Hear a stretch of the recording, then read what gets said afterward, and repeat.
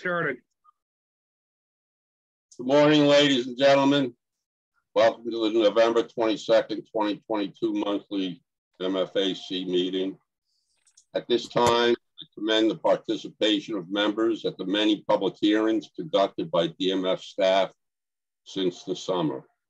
That being said, we have many action items to approve or disapprove today. Between the public hearings and the director's recommendations, which you've all received, please let's keep the questions and comments pertinent to the specific recommendation. And at this time, I'll move the meeting to Commissioner Ron Amidon. Thank you, Chairman Kane. Glad to be here today to listen to you folks review this very busy agenda. And I'll keep my comments to a minimum. I want to let you folks know that my team at the department level have worked very hard at collecting data and information from DMF with regards to the economic development project bill that's been signed off by the governor. We have, I believe, somewhere in the neighborhood of 28 projects that we have submitted department-wide up through EEA to the governor for consideration, totaling almost $155 million. So if we can get a small portion of those requests that we've asked them to consider, we'll all be in a far better place. It's taken up an awful lot of time of my team collecting information from the 4 different divisions. And as always, DMF has done an exemplary job of answering those requests and providing us with all of the information we needed to do a very professional presentation. With that, I would like to also ask that the commission consider sending out a letter of thanks and congratulations to the outgoing administration, whereas they have been very supportive of this board and very supportive of DMF in the department. I wanted to make sure that you folks considered something like this in a timely fashion. So that's why I bring it up here today. And maybe in the not so distant future, we send a letter of congratulations along to the incoming administration. And with that, sir, that will conclude my comments. Thank you. Thank you, Commissioner. I don't know, Jared, can we put that on the agenda? The commissioner's recommendation that we submit a letter to the outgoing and incoming administrations. If that is your wish, Mr. Chair, I can work with you on drafting that, and we could circulate a letter later this month for review. Well, so be it. Let's do that. That's a great recommendation from the commissioner. He's very thoughtful of the present administration and the incoming, and I think it would be appropriate for us to send those letters out. Thank you. Thank you, Commissioner. Moving on to law enforcement. Who's on today? Lieutenant Bass or? Yes, good morning, Mr. Chairman. I think Lieutenant Colonel Pat Moran is also on, but I think we can be pretty brief. We're still nothing significant to report. A lot of our cases are still kind of moving through the courts, a lot of court time. You're probably aware, looks like Wales are continuing to make the news. We are already getting a jump on some of that recreational gears. There's a recreational closure going on right now. We did have some joint training with the NIMS. They've purchased some extra kind of high-tech equipment that they anticipate using for whale and speed enforcements. So we did 2 days of training with some of their new stuff. We did have, I think, a pretty productive law enforcement subcommittee meeting, but I do see that on the agenda later. So I'll just wait till that comes up in the agenda. But I think nothing much else to report if there's any questions. Any questions for Lieutenant Bass? Jared? I'm not seeing any hands raised. Thank you, Lieutenant Bass. We'll move on to Director Dan McKiernan. Dan? Thank you, Raymond. Thank you, and great to be here today. First, I want to thank the commission for agreeing to this venue change at the last minute. It just kind of dawned on us the end of last week as we heard a couple of staffers who gathered in a meeting and, you know, came down with a couple of COVID cases. We don't know if they were related, but it just made sense to try to minimize exposures as we all kind of approach the holidays. So thanks for responding to me on Friday night when we came up with this last minute decision. Since our last meeting, I've been on the road a lot, which is pretty rare for me, but I attended the San Diego National Directors Meeting, which was postponed for 2.5 years due to COVID. And following that, Raymond and I and some of the staff were at the ASMFC annual meeting in New Jersey. And prior to that, I took a week off and I toured the California coastline, you know, as a vacation, and saw some of the most amazing coast but also amazing access to the waterfront that California enjoys. It was really inspiring. While I was away, my amazing staff kept the trains running, including conducting public hearings in my absence. And I am truly grateful for all the work they did while I was gone. Some of you heard as we began the meeting or prior to the meeting, the COD story map. This was a project that the department had asked us to do kind of a wrap-up report of all the work that Mike Dean and his team did on the industry-based survey and the other groundfish-related research that was supported by Governor Baker right at the beginning of his term. And you know, we thought about writing a glossy report, but these days, you know, the game is social media and electronic media. So we opted to do something a little different, something we haven't done before, and we'll be sending that out to you probably in the next day or two. Ron spoke highly of it, and I want to thank some of the commission members, specifically Khalil and some of the other staff who served as editors and helped it become an even better product. The Shellfish Advisory Panel met last week. It's different than this commission in that it doesn't have regulatory authority, but they do serve a similar function, but focus exclusively on our shellfish issues. And Bill Doyle is a member of that. And I thought we had a really productive meeting. It's an interesting venue because it has very minimal internet access. It's in kind of a bunker. So when you gather in a room like that, people are very focused. And to our advantage. So we had great discussions, great feedback, and we're working on a number of issues with them. In the months ahead, I'm going to be coming back to you with some ideas about surf clam management. And this is being precipitated for a couple of reasons. First, our surf clam regulations are over 40 years old. They really haven't been amended much over that time period. It's probably appropriate to take a look at them. But the more relevant reason has to do with the Wetlands Protection Act authority, especially regarding the town of Provincetown. This is an issue you may have heard about in the past, but back in the last decade or so, Provincetown exercised authority under the Wetlands Protection Act to prohibit hydraulic surf clam dredging in certain town waters, and the courts upheld that, and so we have a very complicated situation with surf clams because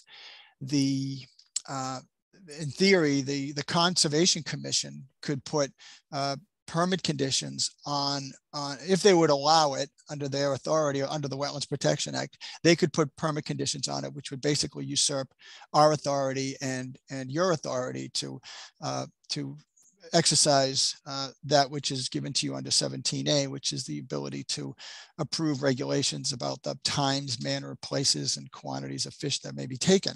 So but nobody's really comfortable with this arrangement. And so I think now it's been about a decade since those rules were enacted.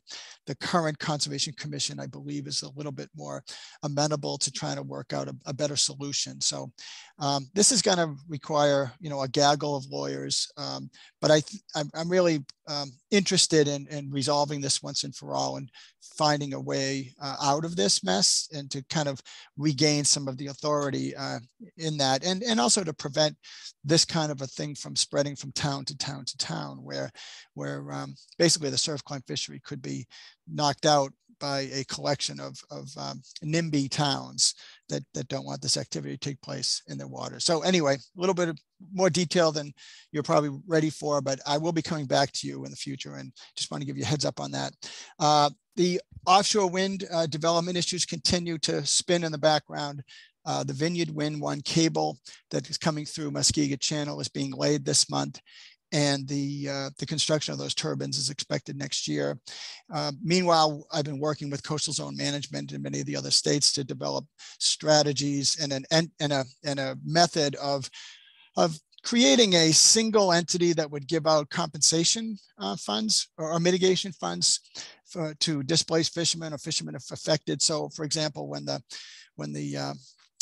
turbines are under construction, people have to stay out of the area completely, and the offshore wind companies are prepared to compensate those affected by that. And these are all in federal waters, so it's kind of clunky for a state to be negotiating that like one state at a time. And so, especially when you have an area where multiple states' vessels are fishing in that area, so we're hoping that we, meaning many of the states, are hoping we could devise like an agreement among all the states to have a single entity be handing out these funds based on the standard protocols or the standard standardized approach for how much money should be given out and for what purposes, and those guidelines are being developed by what's called BOEM, the Bureau of Offshore Energy Management. So that's going on in the background. And then finally, I'm on the verge of hiring a new employee to work on some of these offshore wind issues for DMF. And I'm just awaiting our HR department to make that person an offer. And I'm looking forward to bringing that person on, because it is an issue that does tie many of my staff up. And like someone like Story Reed and Anna Webb, Melanie Griffin, at times we have to scramble to drop things when the wind issues come up. So we're hoping to get a full-time employee on to do some of that for us. So I'll stop there. I'll take any questions that anyone might have on but I think we've got a lot of business that we'll be talking about things going forward. But if there's anything that's seeing on the agenda that you'd want to have questions about, I'd be happy to answer them.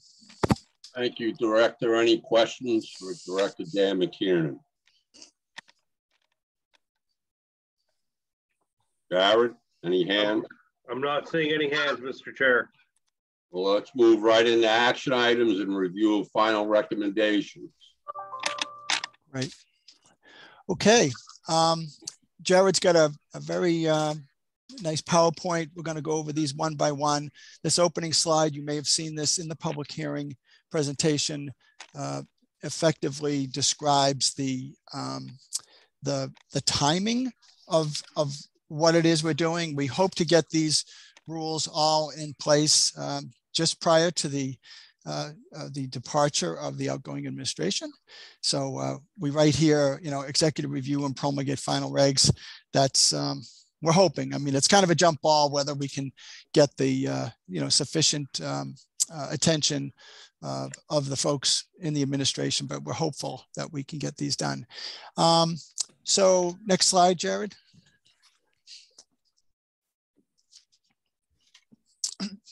All right, the first one is Atlantic mackerel permitting, which will be done in combination with the recreational bag limit.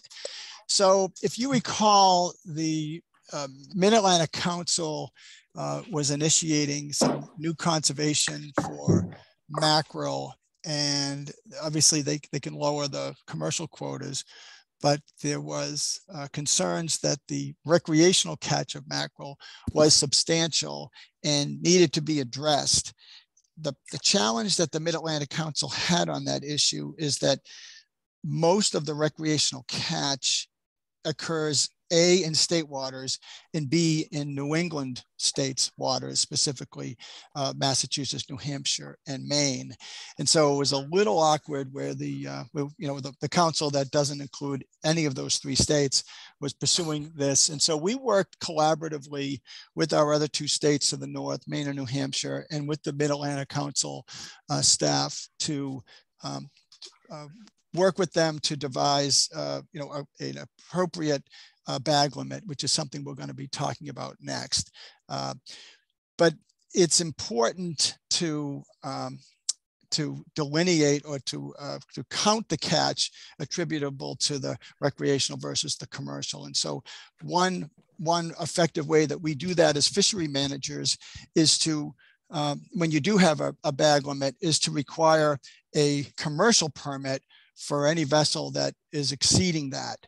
And so, on one hand, that's something you probably frown upon. Like, you wouldn't want that happening with the striped bass fishery, for example, because you don't want someone subverting the recreational rules simply by buying a commercial permit. But in the case of mackerel, this is it's a first time we've ever had a bag limit, and we simply need to enumerate this catch effectively for management going forward. And so we're proposing to create this permit. And I know there was some concerns about the adoption of this rule, especially for higher vessel operators who would go out in the morning and maybe catch enough fish for the day for their clients, and then come back in and pick up the clients and go fishing. And, we're pretty comfortable with the proposal, maintaining the proposal, which is to create this permit for this upcoming fishing season, or this upcoming calendar year, I should say. It'll be open entry, just standard $30, what we call a regulated fishery permit endorsement, and asking that, that anybody who buys this permit, and if they're not selling the fish, to enumerate that on a catch report and record that as personal use. On the other hand, as pointed out in this last bullet, that we do have a rule that you're not supposed to mix commercial and recreational trips. So, we don't want people out like recreationally fishing for striped bass and taking an excessive quantity of mackerel. We think 20 is a good number, and that's 20 per angler. So if you have 2 people on the boat, that's 40. If you have 3 people, that's 60. I'm pretty confident that is a safe number. And so we're going to get to that obviously next. But this first proposal is to create a permit specifically for Atlantic mackerel. Jared, do you want to fill in any gaps? Yeah, in terms of procedure, this doesn't require a motion. This is a permitting adjustment. So it doesn't require a motion and impact vote, but we are looking for any discussion, pro or con, from the commission to inform whether or not to move forward with this as recommended. Thanks. Questions for the director or Jared? I'm not seeing any questions, Mr. Chair. So my question is on the last bullet: commercial anglers may not mix commercial and recreational trips. So in essence, what you're saying is the captain and crew will go out prior to picking up their charter and catch a number of mackerel, or are they allowed to take the charter out and be allowed 20 fish per angler with the commercial endorsement? Well, they can take the 20 fish per angler up to 20 just as is, because that's the new recreational limit. If they feel they need more than 20, like let's say they've got 6 customers and they feel that like just one captain, so let's say he's just him, he could go out and get more than 20 under the authority of the commercial permit and come in and then conduct a different trip as a for hire. So that's how we're treating this. Yeah. Okay. And that's addressed in a bit more detail in the next proposal regarding the limit itself rather than the permit. Okay. Mike Dearnock? Thank you. Just a question, just to clarify, if one is fishing for bluefin tuna and they're a properly permitted vessel, charter boat vessel, they have the ability to fish recreationally or commercially. So in that case, what's the limitation on the permit that they would be able to obtain? So the existing regulation does carve out an exemption for certain species, federally managed species that are opportunistically caught, such as bluefin tuna, where you may go out intending to catch a commercial sized bluefin tuna and not do that, or you may run into a commercial sized bluefin tuna. And we don't want a state rule that was really designed to address other fisheries issues to have to be discarded because you have recreational fish on board. So what that means is that if you're out recreationally fishing, or if you're out fishing recreationally and you catch a bluefin tuna, you can retain that bluefin tuna if it's of legal size and sell it. So if you are going out bluefin tuna fishing, you can fish under the recreational mackerel limit and retain a commercial bluefin tuna, or you can fish under the commercial mackerel limit, provided that all the remainder of your catch conforms with the commercial fishing rules.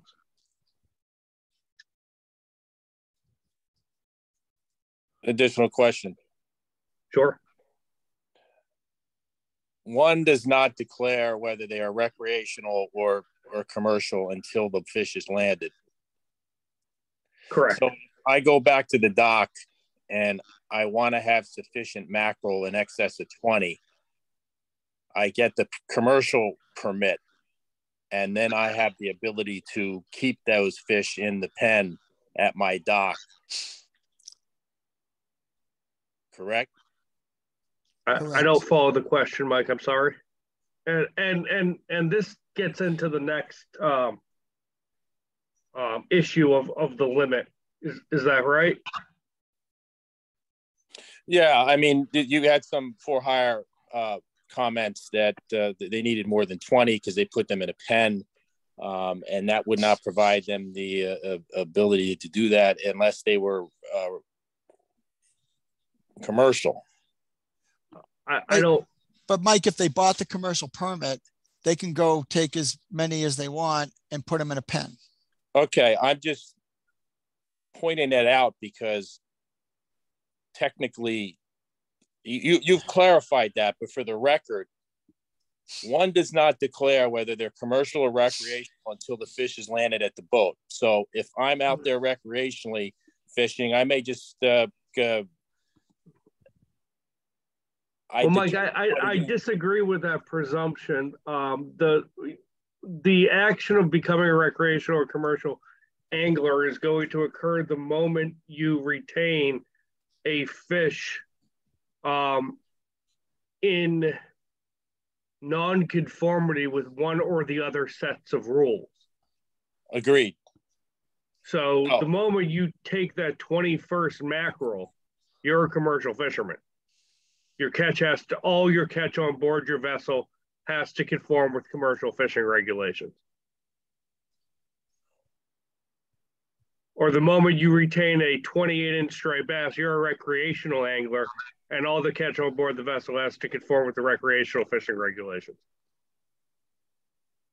So when I have that permit, that HMS permit that provides me the ability to recreationally or commercially land and sell a bluefin tuna, I can have the commercial mackerel permit and retain more than 20 at the dock. Correct.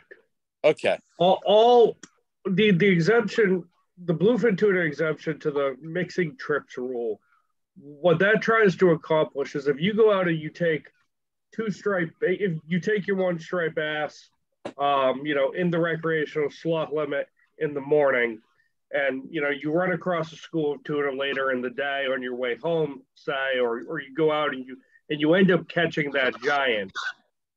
We don't want you to discard that recreational striped bass to keep the giant, or discard the giant because you want to keep the striped bass. Because of the opportunistic nature of that bluefin tuna fishery, that exemption exists. Insofar as what the mackerel, how this applies to the mackerel rule is, once you can retain mackerel under either limit, but if you can retain bluefin tuna regardless of how you're permitted for Atlantic mackerel. Right. Thank you. Appreciate it. Yeah. Appreciate the clarification. Thank you. Okay, Jared, I had a follow-up because I also saw emails. Say a charter boat has 2 charters and they can only find the mackerel on the first charter. If the boat has a commercial permit, if the boat captain, owner of the vessel, has a commercial permit, can say they have 3 for hires. So that allows him 60 plus the captain's 20, I presume. But if he has a commercial permit and he knows he's not going to find any mackerel later in the day for a second charter, can he retain more than 20 mackerel? That was my question. Well, Ray, it's not 20 per boat. It's 20 per person on the boat. That's what I just said. So in the morning, he has a charter, 3 anglers. So there's 60 mackerel. Plus the captain, there's an additional 20. But if they go through their mackerel as owner of the boat and he retains a commercial permit, can he land more than 20 mackerel when they're on them, catching them in the morning for his afternoon charter? No. Well, wait, Ray, why did you go back to 20? Because it's not 20 per boat. Yeah, they can take 80 mackerel. Right. If there's 4 people on the boat, they can take 80 mackerel under the recreational fishing limits. Right. If it's a charter, they can't take more than those 80 mackerel if there's only 4 people on the boat, regardless of how that individual is permitted on the commercial end, because they're not commercial fishing. Thank you. What we are in the next slide, what we'll get to is to address some of the public comment that we got, is that we would allow a charter boat to go out prior to their charter and take more than the recreational limit. If it's the charter captain and the mate, more than 40 fish, under the authority of a commercial permit, come and pick up their morning charter. The morning charter. So say that's 100, say there's 5 people on the boat, so that's 100 mackerel. Then they could go out and bring that morning charter on, and they would be fully compliant. But so if they go through the 100 mackerel, what becomes of the charter in the afternoon if they have no mackerel? They'd have to jig up more mackerel. Yeah. Okay. Is it worth mentioning, and correct me if I'm wrong, that just like the recreational lobster, I mean, they can, it's just the possession limit is for while you're fishing. So you go out and catch your 20 per person and then car them up at the dock, go out and get more. The fish that are carred up at your slip aren't counting against your daily limit. If they're harvested that day, they are technically. It's a daily harvest limit and a possession limit while fishing, but you can car up fish at the dock, and those fish carred at the dock previous days. Yeah, for previous days, sort of like how the recreational lobster limit applies.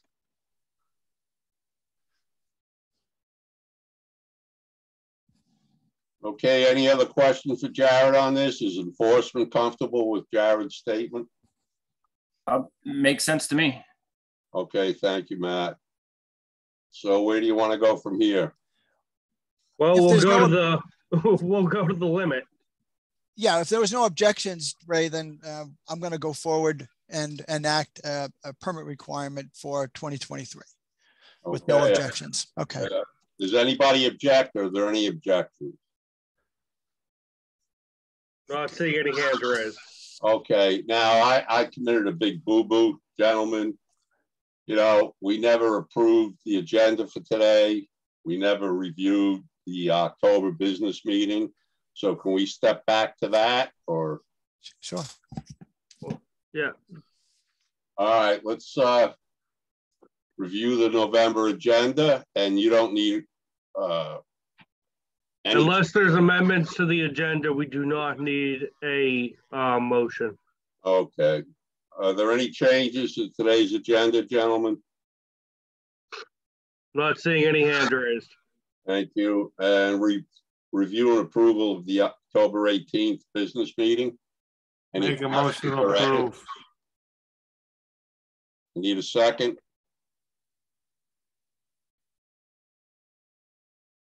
Second. Second by Khalil. All those in favor? Requires a roll call, Mr. Chair. You want to call it, Jared, being how you know who's in attendance? Sure thing. Suki Sawyer, Yes. Bill Amaru, Yes. Bill Doyle, Yes. Tim Brady, Yes. Lou Williams. Yeah, Lou is not able to connect. All right. Shelley Edmondson, I'll be abstaining. I was absent at that meeting. Mike Peardnock. Yes.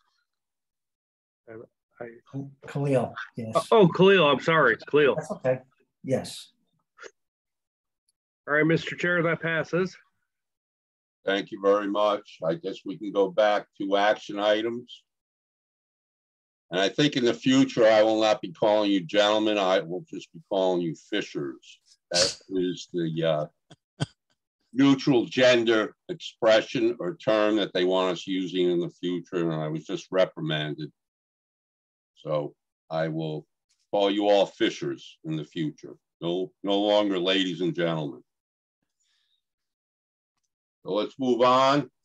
All right, Ray. The second issue has to do with the 20 fish recreational limit, and that this was what spurred the previous discussion item. As I mentioned earlier, the Mid-Atlantic Council and the 3 New England states kind of worked together to study the MRIP data and to come up with a appropriate bag limit that could constrain catches to target levels. And there was a lot of give and take, and I was pleased at the outcome that especially from Mike Peardnock's group, they provided a lot of input on this, that we settled on a 20 fish recreational possession limit. And the other 2 states of Maine and New Hampshire are expected to adopt similar measures.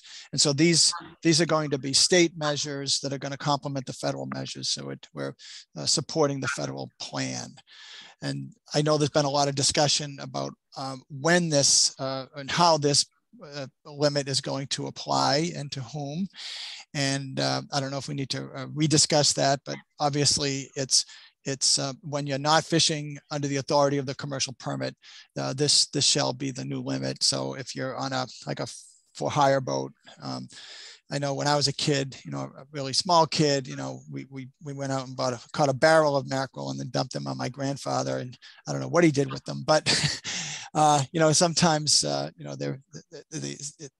it's possible to catch a very high number of these fish, but 20 was a good compromise, and it was something that I think we salvaged out of those negotiations. So the proposal is for a 20 fish recreational limit going forward. Thank you. Bill Amaru. Bill, you're recognized.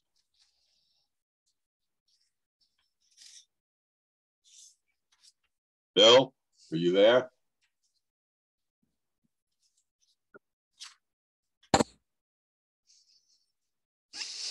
I am here. I don't know why I was prevented from opening my microphone. My question is on counting the 20 mackerel.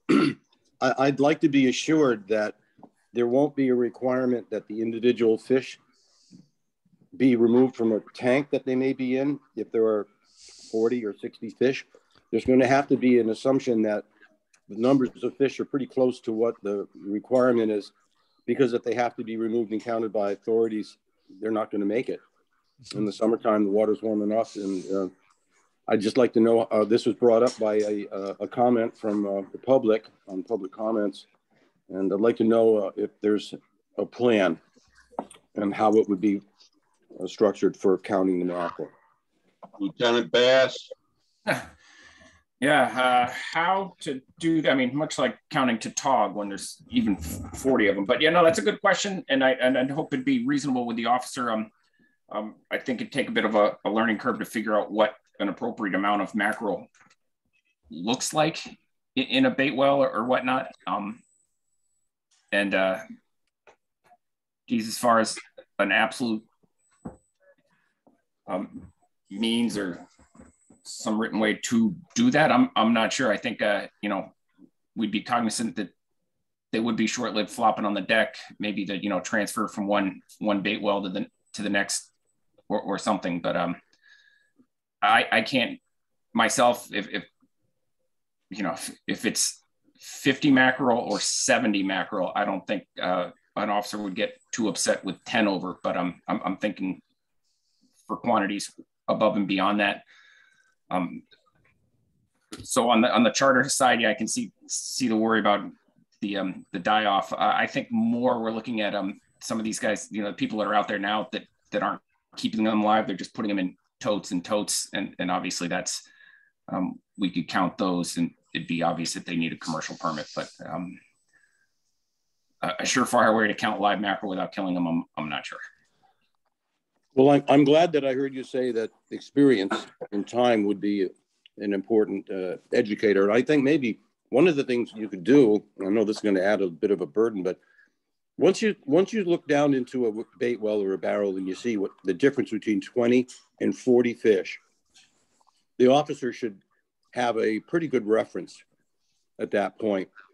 Getting into 60, 80 or over, it's going to be a little bit more difficult. But again, the fact that you're willing to consider this a learning curve situation, and I don't think there's going to be anything in particular that if it's an excessive amount, it also will be very evident. So a little bit of leniency and the learning curve at the beginning of the process would be helpful. We don't want to, you know what I mean? We don't want to have anybody suffer the consequences of having 5 mackerel over their limit because they couldn't count them correctly.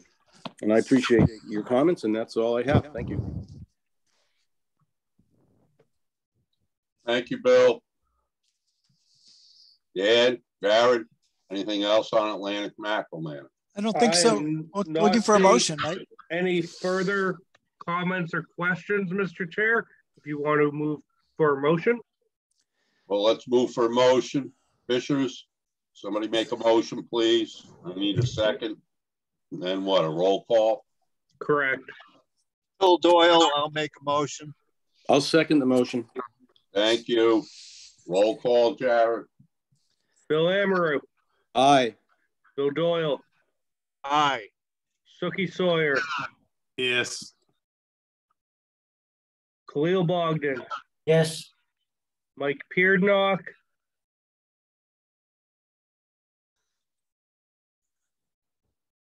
Mike Peardnock. Want to come back to him? Shelley Edmondson. Yes. Yes, Mike Peardnock. Oh, Mike, what was that? I'm sorry, that's a yes. Tim Brady.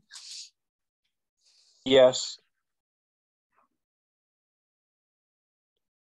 I believe that's the crew, Mr. Chair. That's a unanimous vote. We can move on. Recreational to TOG, slot limit, and trophy fish. Thank you, Mr. Chairman. this is an interesting one. We were contacted by the state of Rhode Island about this time last year, maybe even like early in the new year, because the way Rhode Island manages their fisheries, it's kind of a slightly different process. They actually go out and they ask for input from their stakeholders at the end of the year, and then they propose things early in the new year, and they have a much more streamlined process, I believe, where their director can make rule changes and get kind of approval from above about with the kind of the consensus, so to speak, of their advisory commission. But I think their rulemaking is a little less, regimented and with a little less, formal steps than we do. So he brought this to our attention, saying that they were going to do this, adopt a slot limit with a single fish over like trophy size of 21 inches. I responded that even if I wanted to bring this to the commission, we would never be able to get it in time because of our rulemaking process takes more time. So we asked that, we assured them that we would consider it for the following year. So that's what we did. We went to public hearing. We got this, the feedback was very positive. And the interesting thing about tautog and how we manage it is we co-manage this species with one state, the state of Rhode Island, because the Mass Rhode Island area is considered a single stock subunit. And we get the assessment that takes place, the stock assessment, is for the Mass Rhode Island area. Our quota is established for the Mass Rhode Island area, and generally it just pays to collaborate with them. So in the spirit of sort of co-management with our neighbors to the west, we're proposing to enact this, especially with the strong support of the anglers. Trophy tautog fishing is something that's becoming more and more popular. And I just want to state that one of the reasons that Rhode Island got out ahead of us on this is that they were sensing a lot of increased fishing effort in their waters from residents to the west, meaning from Connecticut and New York, because the Mass Rhode Island stock, I think, is in the best shape of all the different tautog stocks. And they were concerned about increased effort resulting in some stock declines. So I'm proposing that we adopt this measure as a complementary measure to Rhode Island, and it would create uniform regs for the two states. And that's especially important when you think about our Mount Hope Bay area, which, we do have Massachusetts waters to the west that is part of the Narragansett Bay drainage, right? So someone who's fishing in the Narragansett Bay complex might go home to a port like Fall River or Swansea. And so it's just, whenever you can, it makes sense to have uniform regs, especially for a fish that's concentrated in these areas. So that's our proposal, is to adopt this. So questions for the director or Jared on this proposal?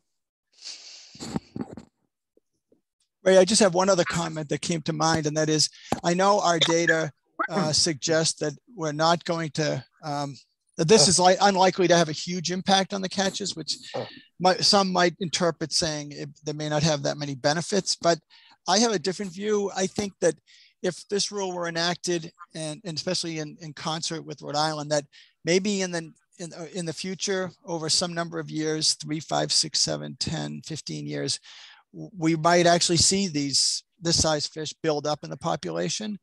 And that in itself could create a real interesting trophy fishery, for anglers. And I don't think that we should, minimize the potential for some real improvement in fishing. It just may take some time because the fish are slow growing, but I think there could be some positive benefits going forward. And I think some of those larger fish might accrue.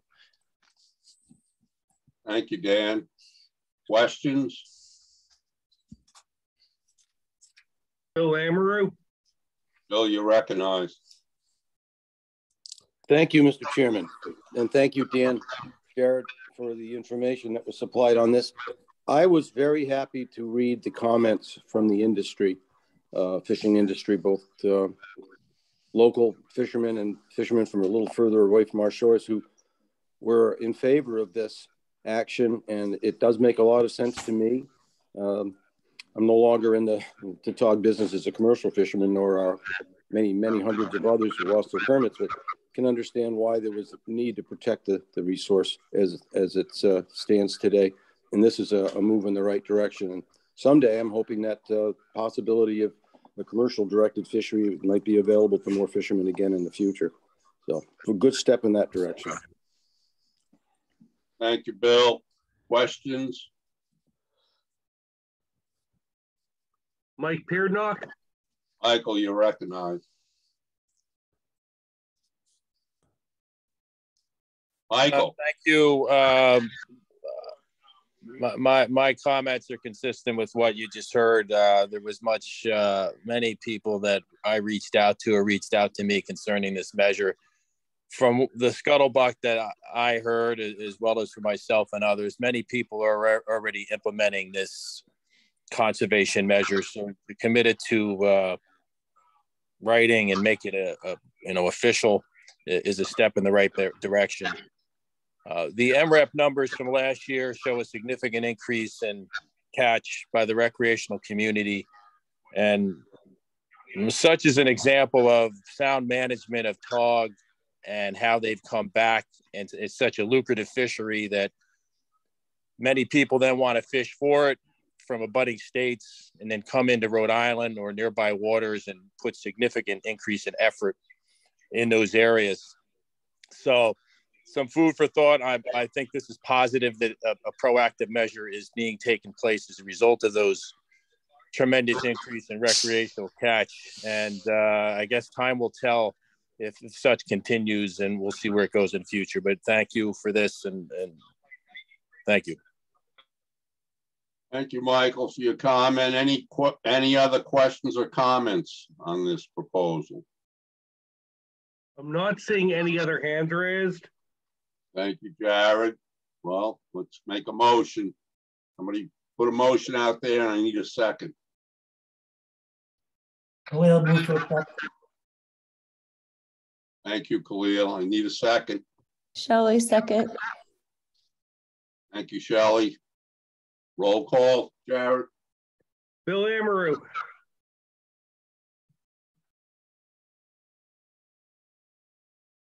Bill Amaru.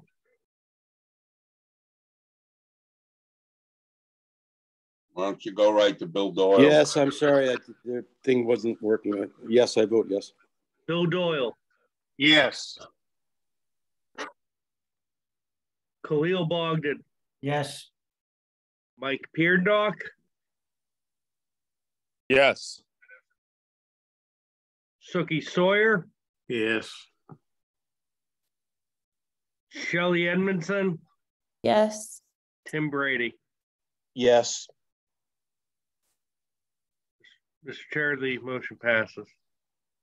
Unanimous vote. Thank you, Fishers. We'll move on to electronic trackers and commercial lobster and crab trap fishery. Dan? Thank you, Ray. So last March, the Atlantic States Marine Fisheries Commission approved an addendum that would require trackers on federally permitted lobster trap vessels.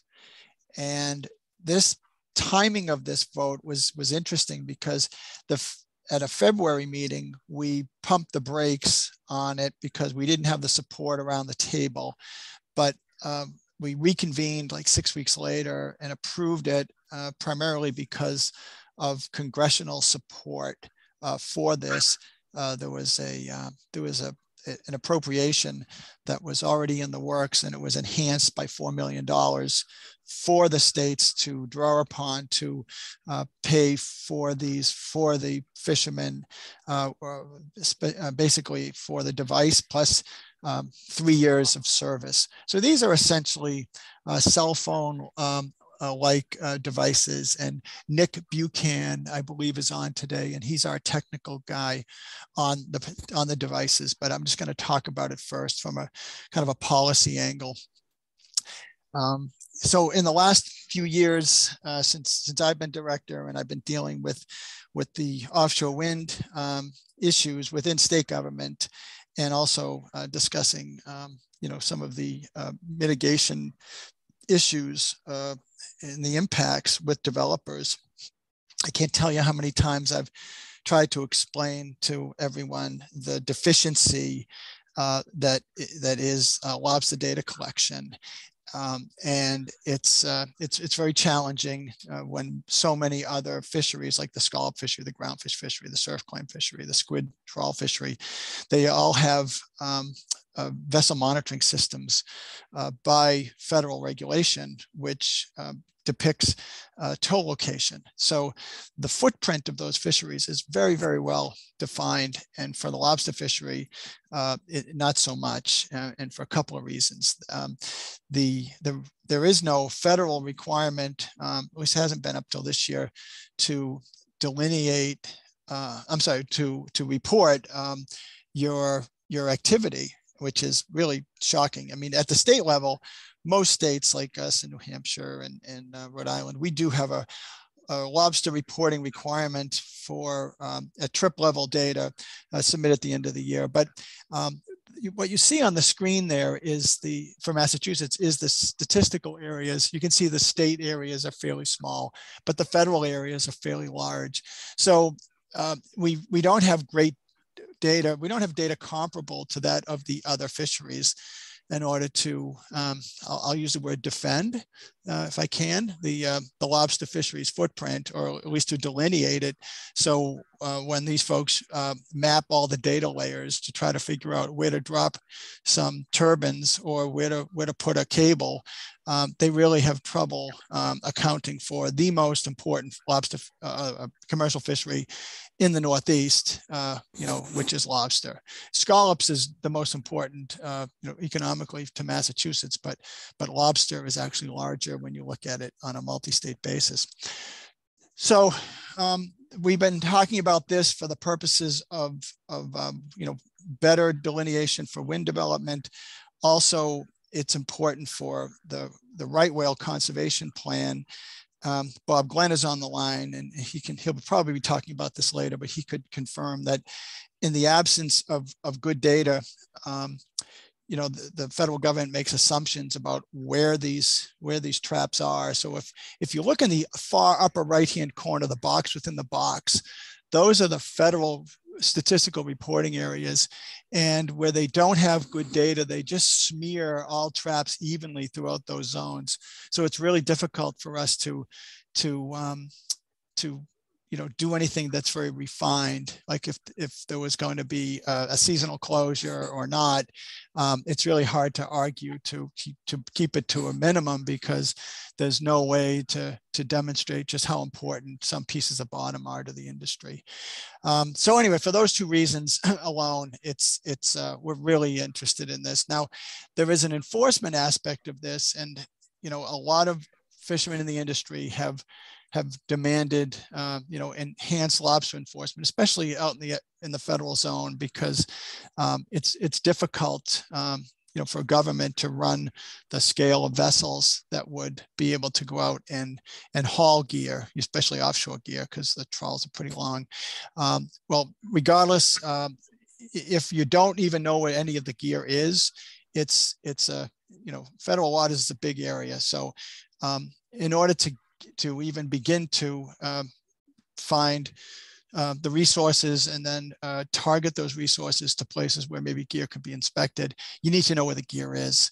And so especially for Area 3, the offshore areas, there's been an interest in doing some more gear inspections out there, and knowing where the vessels are fishing is hugely important.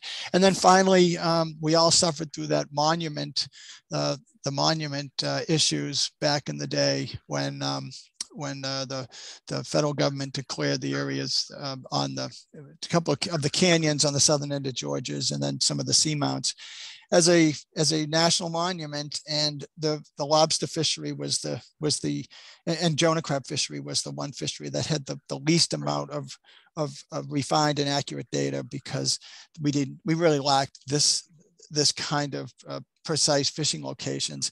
And when they start drawing boxes around things like seamounts, you don't stand a chance if you can't describe your level of activity. So for all those reasons, the ISMFC, as a group of states, supported this. I believe it was unanimous to adopt this.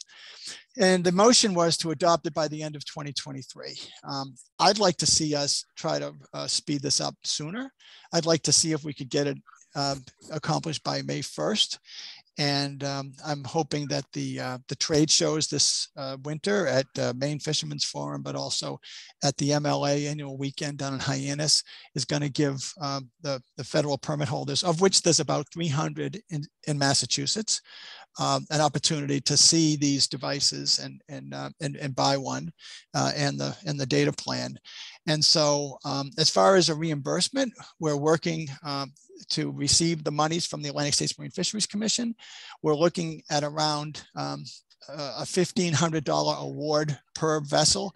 The value, the cost of these devices is in the realm of like $250 to I think $400. And then the data plan for these devices is about that per year.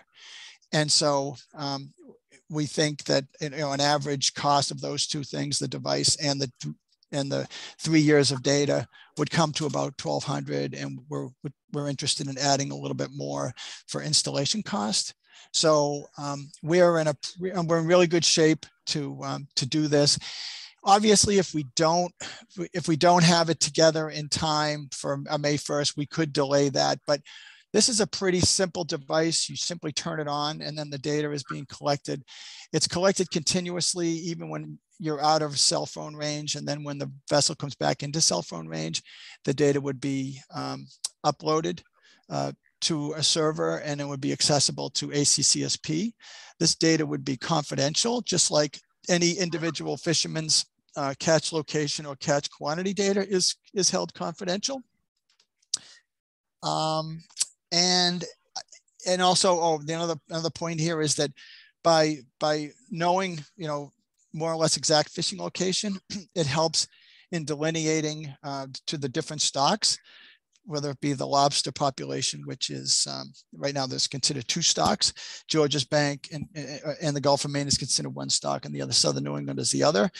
Jonah crab is considered a single stock, but that could change going forward. So it would really help to have good information as we develop a more refined Jonah crab management plan as well. I think that those are all the arguments for it. If Bob Glenn is available, Bob, is there any gaps you want to fill in terms of my presentation? Not particularly, Dan. I think you kind of hit all the major points. I would just reiterate that in our current fisheries landscape with fixed gear fishing, especially, and the issues of protected species, national monuments, and especially wind energy, this is going to be an absolutely critical piece. And, a lot of the sighting that went on in the wind energy area south of our islands here in Massachusetts, that location was chosen largely based on studying a lot of fisheries data for mobile gear fishing, and really lacked in our ability to supply adequate resolution in fixed gear fishing. And I think it reflects maybe some of the sighting decisions that were made. And so it's our hope that having this in hand will really help us moving forward as offshore wind development continues throughout massive federal waters off the coast of Massachusetts, up in the Gulf of Maine. And so this is a real vital piece of information that we need to really demonstrate the footprint of our fixed gear fisheries and kind of make sure those interests are well represented. Thank you, Bob. Dan? Yeah, so Ray, I'll take any questions, or I would ask for a motion if anybody wants to make one. Dan, procedurally, this doesn't require a motion. Go ahead, Jared, do you want to explain that? Sure. So this is being required under the director's authority to develop methods and means of obtaining statistical data relevant to fisheries. And that's statutory authority does not require commission approval, similar to the permitting statutory authority. But as stated in the memo, the overarching purpose of this commission is to, advise the marine fisheries agencies on matters pertinent to marine fisheries management. So, before we do go and enact this, we take this opportunity for the commission to provide us with any objections or any feedback or additional items to consider before making this final decision. Thank you, Jared. Questions or comments by commission members?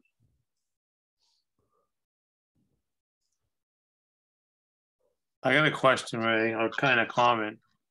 Okay, fine, Suki, you're recognized. Yeah, technical question.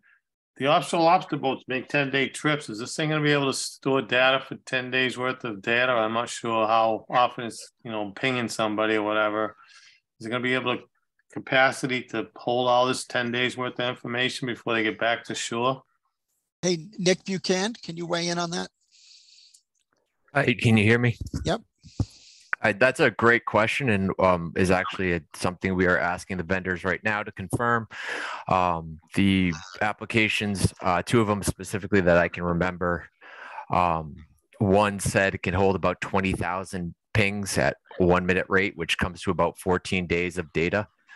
We're going to confirm actually if they can go higher than that. And then another device said about 6 months of data. So the answer is yes, a 10-day trip should be no problem.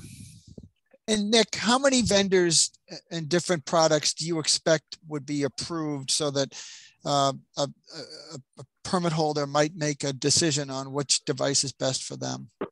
So there's about 4 to 5 devices at this time. I expect 4 that will be approved immediately for our fishermen, and that they are 3 of them are satellite. I mean, 3 are cellular, which means they collect their positions via satellite from like your GPS, but they cache. They can make remember the tracks and submit them later on. There is actually 1 satellite device that applied as well, which would give, I believe, real-time locations regardless of where they are. So the ability to remember locations is not necessary for that device. Thanks. So Nick, question, this is Ray Kane, for transparency amongst lobstermen. You mentioned that one will track for 14 days and another device will track for up to 6 months. I presume when Dan ran numbers by us, he said $250 to $400. I presume the ones that maintain longer data sets are the more expensive. That is true regarding those 2 devices, but I would say, the data, they're similar data plans. The initial cost is a little higher for the higher memory device, but the data plans long term are similar. Thank you very much. No problem. Questions or comments? Yeah, I still got a question, Ray. Suki, you're recognized. Yeah. It's 5 months from now is May 1st. They haven't decided who's going to be available. They haven't talked to the installers, I don't think. I mean, up in our area, there's probably the majority of the federal permit holders. I just don't see the capacity of our local electronics dealers to install all these devices by May 1st, especially if they're not available, until April type of thing. And then you're asking fishermen that are they have to haul their gear out on February 1st. They're not going to be fishing those 3 months to front $1,500 up front to buy these things and then wait for the government to reimburse them in their checks. I don't like the feel of this. That's all. Well, we we aren't looking to reimburse the boats. We're trying to get the boats the money kind of in real time. So if someone has signed like a contract, we'll work on this, Suki. If someone has entered into an agreement with a provider, we'll be sending that name to the ASMFC and the check will be cut. So we're not asking the boats to buy it and get reimbursement, because we're going to give out the money and just have an expectation that they're going to buy one of these devices, and we're going to make sure we give everybody enough money to cover whichever device they're looking at. As far as the April availability of the devices, Nick, can see one thing that's advantageous for us to go first is that we're not going to be in line with the other states. So they're going to be able to deal with the Massachusetts fleet first. Now, your Mass Lobsterman's weekend is at the end of March, but I think the devices are going to be available prior to that. Nick, can you speak to that? Yeah, so in regards to each company's stock, I believe the ones I spoke to have said they have the stock ready to go with these devices. I can't speak for them though. We expect to have the approval done in the next 2 weeks. And the installation, I know it sounds overwhelming to install a VMS device on your vessel, but such as this one in the picture, there is a similar device. It's simply a positive and negative to your 12 to 24 volt supply, similar to any electronics, and this one would sit on your dash. There's another device that simply plugs into a USB port. I understand there would be different vessels have different systems, but the installation is relatively simple for most of these devices. And I think some of the companies believe it is a self-install device, but I'm sure that is different for each boat. Okay, thanks for that. I'm sorry, I must have misunderstood with comments in the past, conversations in the past about the money was going to come up front or was going to be after you install the device. I'm sorry about that, Dan, if I misunderstood. No problem, Suki.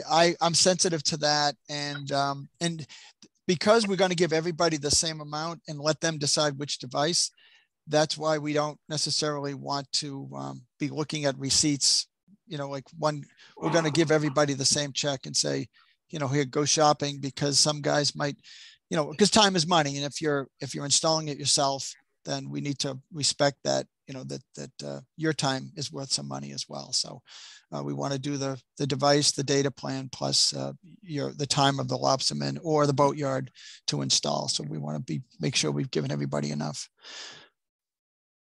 Okay, thanks for that. Yeah, I have one comment, Dan. Suki brings up a good point. I understand Nick said that it's self-explanatory according to the companies, but there are fewer and fewer electronic technicians in the Northeast, and I don't know how many permit holders are going to be required to have this device in Massachusetts. But if Nick could make sure that the manufacturer has a hotline, so if a fisherman or a fisher does decide to install it himself, that he'll be given a hotline that he can call right from his vessel and speak to somebody at the manufacturing plant on the installation. If he gets hung up with something, I would look for that, because I think time is of the essence, as you've said. And it would be great if the fishers could install these in February and March when they're not allowed to run their gear. That's all. No, that's fair, Ray. And again, I just want to mention that as I deal with my fellow states, I've informed them that we want to try to go first on this, and they're kind of standing down in terms of submitting their spending plan to the ASMFC for these funds. So we are absolutely going to be first, and we're going to be first with the vendors and first with the boatyards. So I think there's about 1,800 federal permit holders in total that exist that are going to be required to have these devices. And Massachusetts has about 300 of those. So we won't be standing in line, with the other states. We see a similar situation with trap tags. There's only one trap tag vendor. And when all the states have the same requirements and timelines for trap tag issuance, there can be bottlenecks in the manufacturing and distribution end, but I'm hopeful that we won't have that because the fact that we are pushing this forward. And to be fair, Suki, much like we often do with other like permit requirements, if the system isn't ready, we can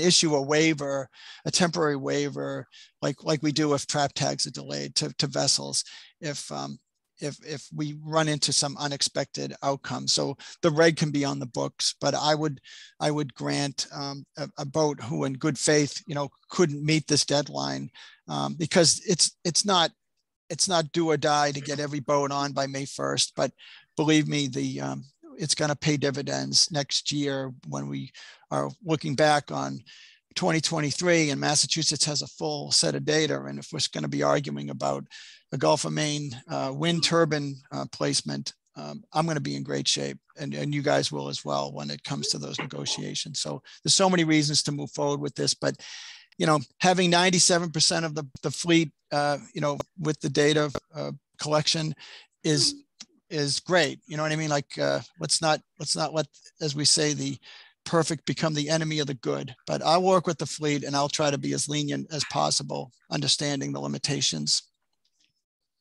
Thank you, Dan. Suki? Yeah, just one more comment.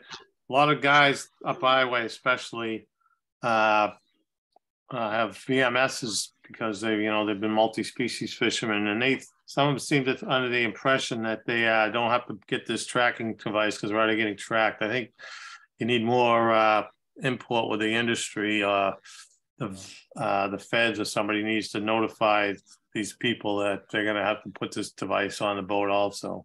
Thanks. Thanks for that. Thank you, Suki.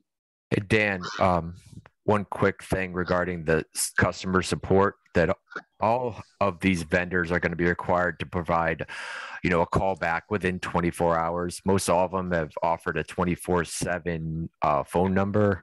All of them have, I believe. So there will be a support line available for installs, troubleshooting, things like that. And we're asking them to provide instructions specific to a fisherman on how to install this, not to an electronic technician. We'll see how those look in the end, but we can work with the vendors to improve that as well.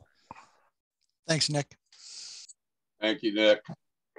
So as I understand this, Jared, we don't need a motion. No, we don't. There's still a couple more comments though, Mr. Chair. Okay, well, you're looking at the list. Call them out. Bill Amaru. Thank you. This will only take a second. I just want to say a little bit of what Suki mentioned concerning the ground fish industry. This does remind me a little of 12, 15 years ago when we had to put the VMSs on our ground fish boats. It was a little bit difficult at the beginning just to get used to the idea that this was there, but working with the people from the electronics companies that supplied them was very, very positive. The individuals they had in place to answer our questions were very helpful. A few little glitches at the beginning, but nothing that ever prevented us from being able to fish pretty much the way we always had. And the lobster industry is certainly not going to be burdened the way the ground fish industry is when it comes to signing in, signing out, declaring what you caught, declaring where you're going to land, determining whether or not you're completely in line with the rules and regulations like the ground fish industry still has to do. So I don't know of any lobstermen that I've spoken with who have any issue with this at all. They expected it to happen and actually thought it should have been called for even earlier than this. So I'm very much in favor of it. And I just want to see if there is any bumps along the way at the beginning that the fishermen are given every opportunity to explain themselves and to be considered innocent before guilty. Thank you, Bill. Jared? Suki, did you have an additional comment up, or did we just not lower the hand? I lowered my hand according to my computer. I must have raised it again for you. My apologies. Okay. All right. We're set on this one. I don't see any more comments from the commission. We can move on to welt gauge size increases. Welt gauge size scheduling.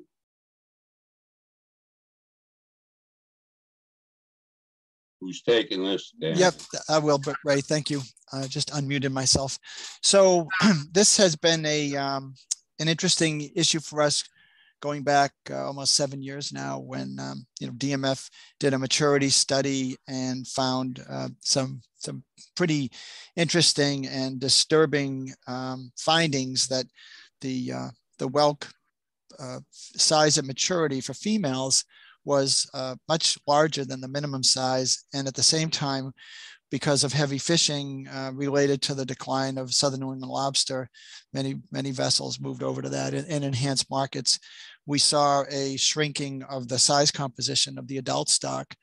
So as a conservation measure, this commission approved back in 2019 a 10-year schedule of gauge increases going forward to reach at the end of the schedule a minimum size at which 50% of the animals are sexually mature, 50% of the females, that is.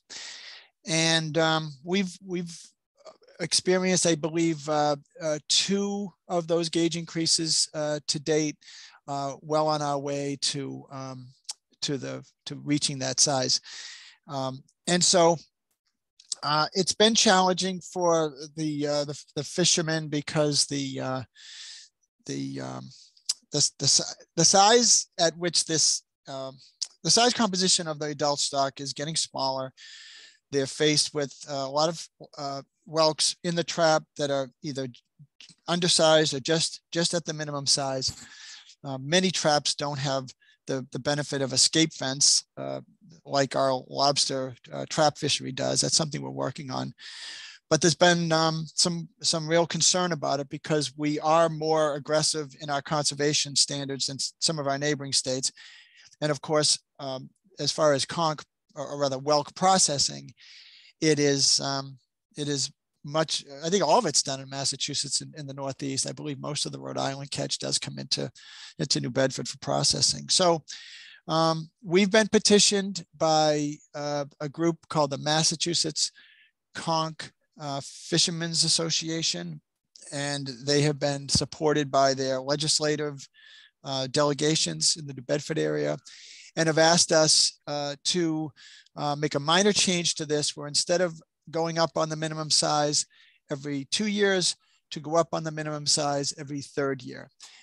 There is also an interest in doing some population studies. There are some concerns, and some of our commission members have expressed this, that concern that in the end, in our grand strategy, which at this point is scheduled to be completed by 2029, if we wondering if we are going to have an exclusively female fishery based on the growth rates and the sizes of size of maturity. So that is something that's worth investigating. I think the theme of this is, can we extend it? If we're staying the course at this time, but can we slow it down a little bit by 50%? So in the event that there's some new science that might come forward to make us maybe choose a different route, whether it's, catch controls or quotas or something else that might be more, for lack of a better word, sustainable. So anyway, in the interest of making this a balanced approach, in the interest of satisfying the petitioners and their advocates, I'm proposing to you that we adopt what was requested, which is an extra year between gauge increases, which would translate into the next gauge increase taking place in 2024 instead of kicking in next year in 2023. And so I'll just also mention, for those of you who aren't up on whelk management, the animal is not necessarily symmetrical, so it can be difficult to get an exact measurement on a non-symmetrical animal. And so as a result, what we do is we regulate the minimum size by use of a gauge. And if you can pull the animal with the operculum down, if you can pull it through in any orientation, then it would be considered sublegal. So we actually, we're regulating the gauge, not necessarily the minimum size, but there is a strong correlation between what animals are going to be considered legal and sublegal based on the gauge. So at this point, we still don't have any of the whelks that are mature at the current minimum size, but that doesn't mean there aren't any minimum any spawners, because not every whelk is being harvested. There are some that do avoid the fishery and are spawning for sure, because we're obviously seeing small whelk in the population, but we're still kind of struggling with trying to develop a long-term conservation strategy for the species. And I would just comment that this is a really unique species jurisdiction-wise, because it is not a species that is controlled by the municipalities like other shellfish. It is not a species that is governed by an interstate management plan like our ASMF species. And it's not a species that has the federal government involved with Magnuson. So it's us, it's DMF, it's the commission, and it's the stakeholders, and there's no recreational fishery. So, we've got about, 74 guys who are making a living on this, either full-time or as a primary income or as a part of their portfolio. And, we're trying to do, what's best for the species and what's best for the economics of this fishery at the same time. And, it's a struggle. So, but I do recommend that we satisfy the petitioners with a consistent 1-year delay going to every 3rd year. So I'll take any questions. Questions or comments for Dan?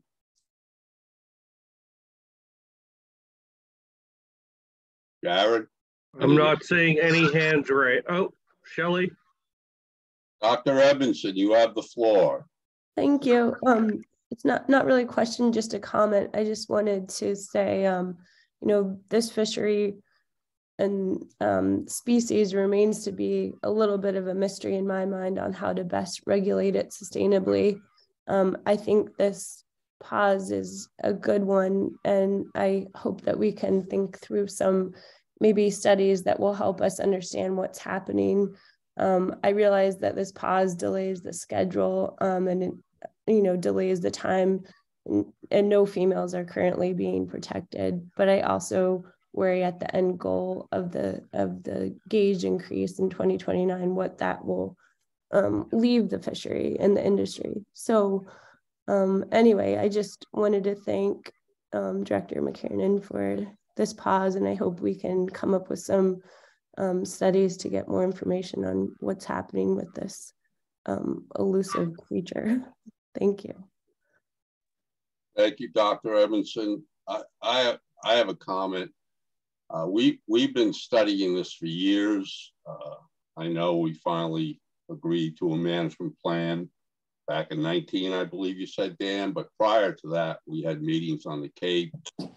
And I think it's imperative that we do a lot more research. I guess SMAS might be involved now, but because I'm hearing from so many fishermen about all the small conch, and it's almost spatial. So I think a lot more research has to go into this industry. It is affecting 74 harvesters. And I don't know what the time schedule is, if DMF is going to be doing any research, if Steve Wilcox is, SMAS, Dr. Edmondson, I know, is doing a project right now. But, this keeps coming back to haunt us, this management. Right. Well, it keeps coming back to haunt us because they can't go to Mike Pentney or Bob Beal right. or to the constables, because it's us, right? So that's why. But Ray, those are good questions. We're interested in maybe getting SMAS more involved in the future on this. They are actually doing some additional aging work right now. They've been working on it this year.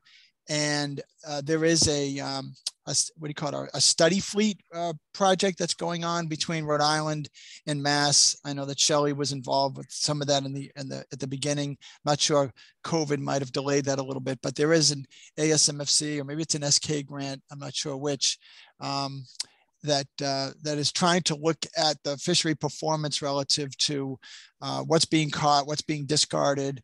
I don't think they're necessarily going to be, examining section maturity stage per se, but looking at fishing performance of a couple of Massachusetts vessels and a couple of Rhode Island vessels. As far as Steve Wilcox goes, he has sailed. He's now ahead of the Resource Assessment Survey, so he's not available to us any longer to focus. He did some great work for us while working for Bob. He did his master's thesis, and that's how we got most of the data that we've enjoyed having, was by virtue of his master's work. But we're interested in having the SMAS folks help us out, especially given the level of confidence that some of the legislators seem to have in SMAS. This is a tough one, so if they can help us out, we'll take all the help we can get on that one. Thank you, Dan. One other comment, if you could, being how it does affect 74 harvesters, inshore fishermen, and they constantly question, oh, what are you doing? Can you keep us updated on any new research or new research that's ongoing, so we can at least answer the harvesters, have an answer for them? If certainly. Keep us updated. I'd certainly appreciate it. And I'm sure Dr. Edmondson would, and any other commission member who deals with conch fishermen. Yep. Message received. Thank you. Thank you very much, Dan. Any other comments or questions? Bill Amaru? Yes, thank you. Thank you, Mr. Chairman. At the risk of sounding like a broken record, I'm going to say and put my weight behind everything you just said, Ray. Everything, including the fact that our region here on the Outer Cape in the corner represents a substantial portion of the fleet. We've gotten comments back from virtually every one of the harvesters in our region, and they were thoughtful. They were all in favor of this action. But to a fisherman, every one of them said, we need more information about this species because we just simply are operating blind, and we can't keep doing it and expect a reasonable success with our actions. I'm going to say the same thing Ray just did. We need to have information that we can convey back to the fleets as they ask us these questions, and we stand there with our palms up, unable to give them more information. And if there's anything that we can do as commissioners to solicit additional efforts on the part of the fleets to become part of the study, let us know, because these fishermen have got the information. They deal with the animals every day that they go out, and I'd love to see them brought into it in a little bit closer level. And then if you've lost a key player, as you just mentioned, the individual who was doing the work before Wilcox, we have to bring someone in to take his place and put someone in the lead position so that this has direction and not just a kind of an open-ended discussion. Those are my comments, and again, I'm very much in favor of this action. Thank you. Thank you, William. Any other comments, Jared? I'm not seeing any other hands raised, Mr. Chair. This does require a motion and a vote by the commission. All right. Commissioners, I need a motion, I need a second, and then a roll call vote. I'll move the motion. That's Bill Amaru moving the motion. Thank you, Will. Tim Brady, second. Oh. Oh, okay. Okay. It's all you, Tim. We got a second and a third. Thank you, Tim. Thank you, Dr. Evans. Roll call vote, Jared. Bill Amaru. Yes. Bill Doyle. Bill Doyle. Khalil Bogdan. Yes. Mike Peerdock. Yes. Shelley Edmondson. Yes. Tim Brady. Yes. Suki Sawyer. Yes. And Bill Doyle. Yes. Yes. All right. Mr. Chair, motion passes unanimously. Thank you, Jared. Thank you, members. We'll move on.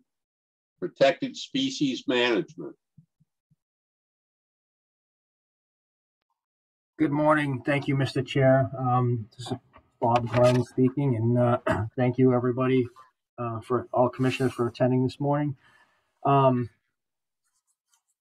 Oh, I'm sorry. I'm jumping in here, and this is actually, I believe, Dan's. I thought this was an update. This is actually the management. So, Dan, do you want me to take this?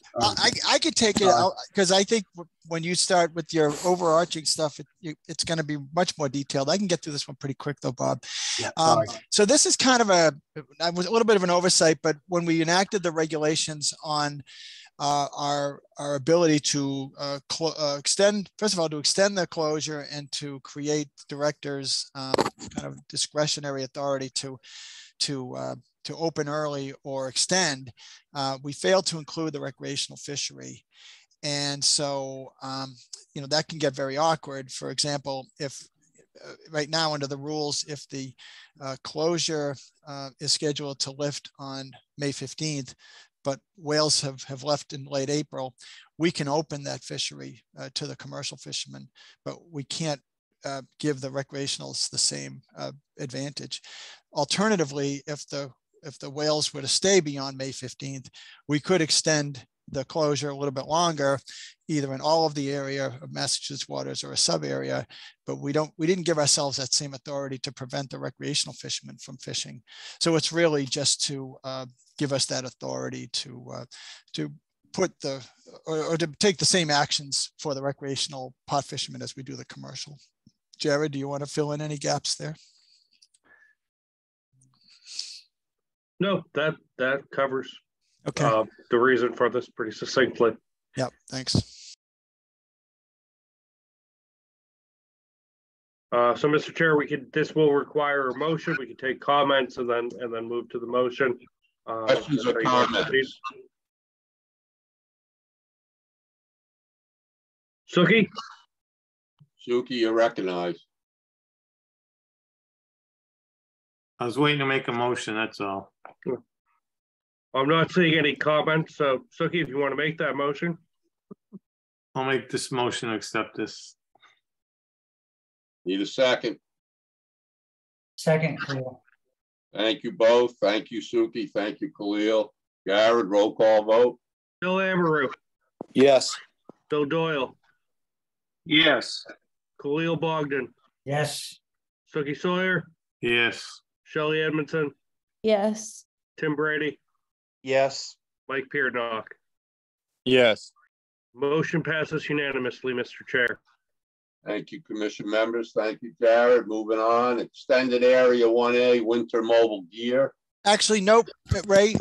There's two other aspects of this that we need to cover under protected species. Sorry about that. And Bob, I might let you take this one since you're totally engaged in the kind of the deliberations of the take reduction team and the federal rules. Do you want to talk about the rescission of the 600-pound weak link and then follow up with the protected species housekeeping, you and Jared, on the definitions of the buoy line? Yeah, I'd be happy to, Dan. Thanks. Good morning, everyone. So this particular recommendation is so that the Commonwealth will kind of come in line with a rule that NOAA Fisheries rescinded in 2021. So in 2021, NOAA Fisheries did away with the requirement to fish a 600-pound weak link at the buoy. The initial thought behind the effectiveness was that in the case of an entanglement, right whale entanglement, that the buoy line would slide through the baleen of the whale, and when it got to the terminus where this 600-pound swivel was, that it would break and allow the whale to swim free. That was the original idea behind this rule when it went into place. Ultimately, what we found, or what NOAA Fisheries has found through examining the entanglement record, is we don't tend to see whales get entangled in this manner with the buoy stuck right at the baleen. The baleen tends to act as almost like a jam cleat, whereby the rope gets kind of cleated off in the baleen, kind of somewhere in the midsection of the rope. And as a result of the questionable effectiveness of this, NOAA Fisheries rescinded this rule back in 2021. At the time, we were also conducting rulemaking, but we did not rescind this because we're in a little bit of a different situation in Massachusetts, whereby we were no longer part of the Northeast lobster trap pot fishery. As you all are aware, we were named our own separate fishery on the MMPA list of fisheries as the Massachusetts mixed species trap pot fishery, which includes our lobster fishery, our whelk fishery, and our fish pot fishery. And we were kind of in no man's land, whereby NOAA Fisheries only rescinded this requirement for the lobster pot fishery, but did not do so for their other fisheries. And so technically there would have been a requirement to maintain that. And so with this rule, essentially we're just trying to bring us back into phase with the federal rules and not require this. We had substantial feedback on this at the public hearings, or some feedback on it. And by and large, there's still support for the industry to use this. There's a lot of fishermen who like it. They like the swivel. It cuts down on line twist. And they feel like that, it provides an extra what if measure. But even if we rescind this rule, fishermen are still allowed to use it. There's no rules against using it. And so that practice could still continue. So that's pretty much a summary of this. Jared, is there anything that I'm missing here, particularly or does that cover pretty well? That covers it pretty well. The one thing I would add is that this does remain in place for the recreational fishery because they don't have any of the other buoy line modification regulations in place, such as the weak inserts. Correct. That are required in the commercial fishery. So this would just apply to the commercial fishery and not the recreational fishery. Quick question, Matt Bass. If this contrivance kind of thing doesn't work, does it make any sense to continue to require it for recreational fishermen? If it's not working, it just seems one more thing to kind of jams people up, but maybe something for just a future thought. Yeah, thanks. I mean, our thought with maintaining it is that, so the difficulty in this is that what we do know is a lot of times, as you're well aware, Lieutenant Bass, is that, out in the ocean, fishermen routinely lose their buoys. So that link is gone and the buoy is gone. And so it's difficult this is a type of implementation or regulation that's tough to prove that it is working. If it successfully worked, you would just find a buoy line with nothing on the end. You wouldn't know of a boat ripped that off, someone else ran gear over it and it got popped off, or a whale hit it. So it's a little bit difficult. So given that we're just trying to be overly cautious, I think, with our rec fishery, given that we don't require those other measures because of the necessary expertise at rigging to achieve them, that this is at least maybe some stopgap that may provide some layer of protection, albeit very difficult for us to actually quantify. Okay, makes sense. Thank you.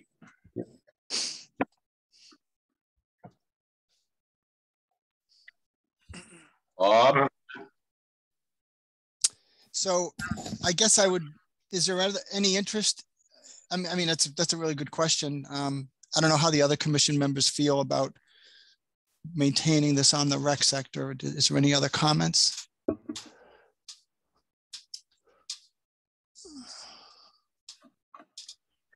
No. I'm not taking any comments on that. Okay. I got a comment, Dan, sorry. Go ahead, Suki. I just want to back what Bob said. I think there's going to be a lot more failures of the weak link rope because of this, because they don't seem to spin at the same ratios on the tension as the other ropes do. So I think we're going to see a lot more failure in the weak rope. That's all. Thanks.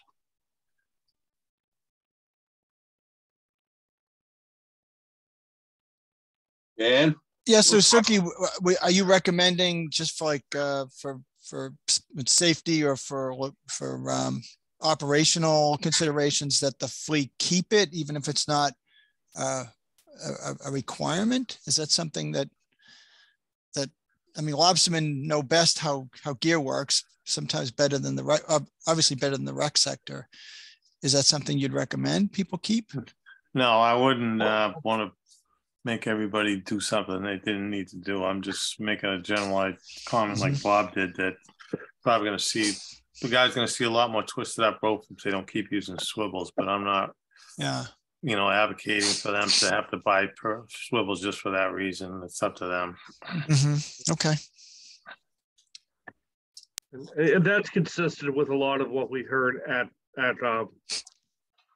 public hearing from the industry, is that there are practical benefits to continuing to use them, but as we said in the memo, it's probably not, the practical benefits are probably not sufficient to maintaining the mandate to use them. Shelley? Just was wondering, I'm just confused why it would still be required in the recreational fishery, and would we want to extend the recommendation to rescind the requirement for the rec fishery as well?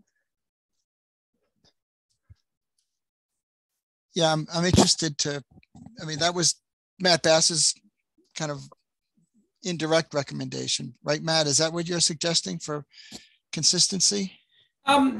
Yeah, so I'm just, sometimes it's a struggle for rec people to comply with that, and then to give them a citation or whatnot, or make corrective action for that is kind of maybe time consuming. And then I'm just thinking ahead in court where somebody might say, hey, this has been rescinded on the commercial side because they say it doesn't work. Why do I have to do it? Yeah. Bob, how important is this to keep on the rec sector, even if we recommended they keep it for operational reasons? Yeah, from a conservation perspective or relative to a legal perspective, relative to satisfying any federal protected species management mandates, I don't think it's that important, Dan, for the rec sector. As you know, the rules under the MMPA don't apply to the rec sector. In Massachusetts, we manage our rec sector to try to be as consistent with those rules as practicable and possible. And so, I think this is one that could go either way. Yeah. So, Bob, professionally, you wouldn't try to talk me out of extending this to the rec sector if I wanted to resubmit this? No, absolutely not, Dan. I don't think it's a critical thing. I think, if Lieutenant Bass is indicating that this is something that rec fishermen already have difficulties complying with, it's certainly maintaining it when I can't point to any clear conservation benefit that's backed by any data. I think is kind of untenable. So I don't have a problem with that. Okay. Is there any objection from the commission if I alter the director's recommendation here to include recreational trap permit holders as well? No. Okay. I'm not seeing any objections. All right. So so who made the motion? Do we have a motion yet? We do not have a motion. Okay. So why don't we, whoever makes the motion can read that recommendation and maybe to include. Okay. No, I'm sorry. I'll resubmit the recommendation to the full commission. This would be to rescind the requirement that commercial and recreational trap fishers install the 600-pound weak link where the buoy line connects to the buoy. And now the commission can vote to approve that with a second, or make a motion to approve it with a second, and then the full commission can vote on this amended recommendation. Move the motion, Khalil. Thank you, Khalil. Jared, roll call. We need a second. I'll second that. Yeah. Julie, that was either Bill Doyle or Shelley, depending on who you want to. Well, give it to Shelley because she brought it up. So okay. Bill Amaru. Yes. Bill Doyle. Yes. Khalil Bogdan. Yes. Suki Sawyer. Yes. Shelley Edmondson. Yes. Tim Brady. Yes. Mike Piernock. Yes. Motion passes unanimously. Thank you, members. Thank you, Jared. So you have something else to discuss here? There's one more item on protected species housekeeping.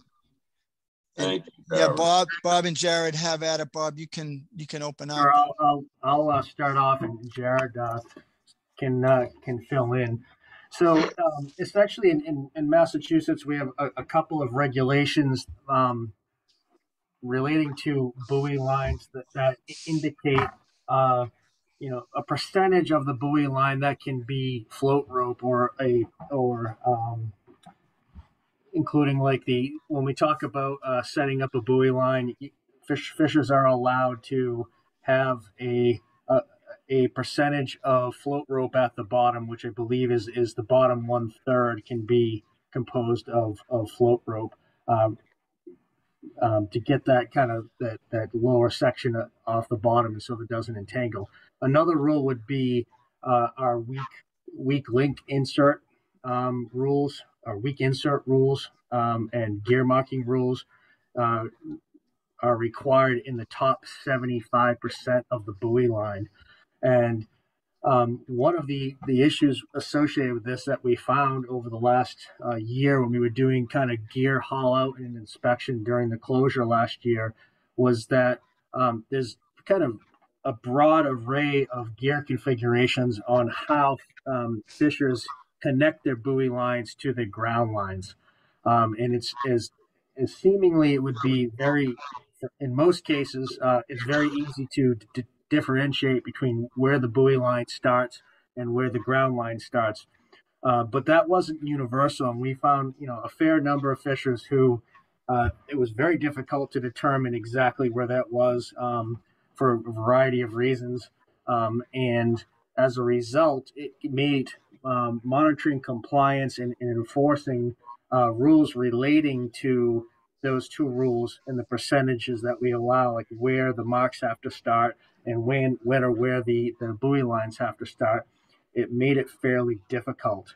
And so with this proposed rule, what we're trying to achieve is a standard that all fishers are aware of, that this is the point at which we're going to start to we're going to consider the ground line ends and the buoy line starts, and that's the position from which we'll determine compliance with those percentages, the 75% relative to gear marking and weak inserts, and the 1/3 relative to how much float rope you can have. And so with this, in this proposal, Jared and I are recommending kind of a standard metric of 12 feet in front of the terminal trap on each end. And that's the point at which we would consider where the buoy line starts. If the fishermen understand that, they can, rig their gear from that point, knowing that, after 12 feet, that's where we're going to measure. That's kind of the main, this is something that we found as a result of kind of in the field looking at this and seeing inconsistencies in how rigging was going. And so as a result of that, we wanted to provide a consistent metric so that both fishermen can easily comply with the rule and law enforcement can easily interpret enforcement of those rules. Yeah, I'd add the one piece for clarification is that 12 feet applies when it's not readily apparent where that connection between the ground line and the buoy line begins. So as Bob was saying, that we encounter a good amount of Frankenstein gear where, you really couldn't, determine where that ground line connected to the buoy line because, there were multiple shots and splices of line that configured together towards the terminus of the buoy line.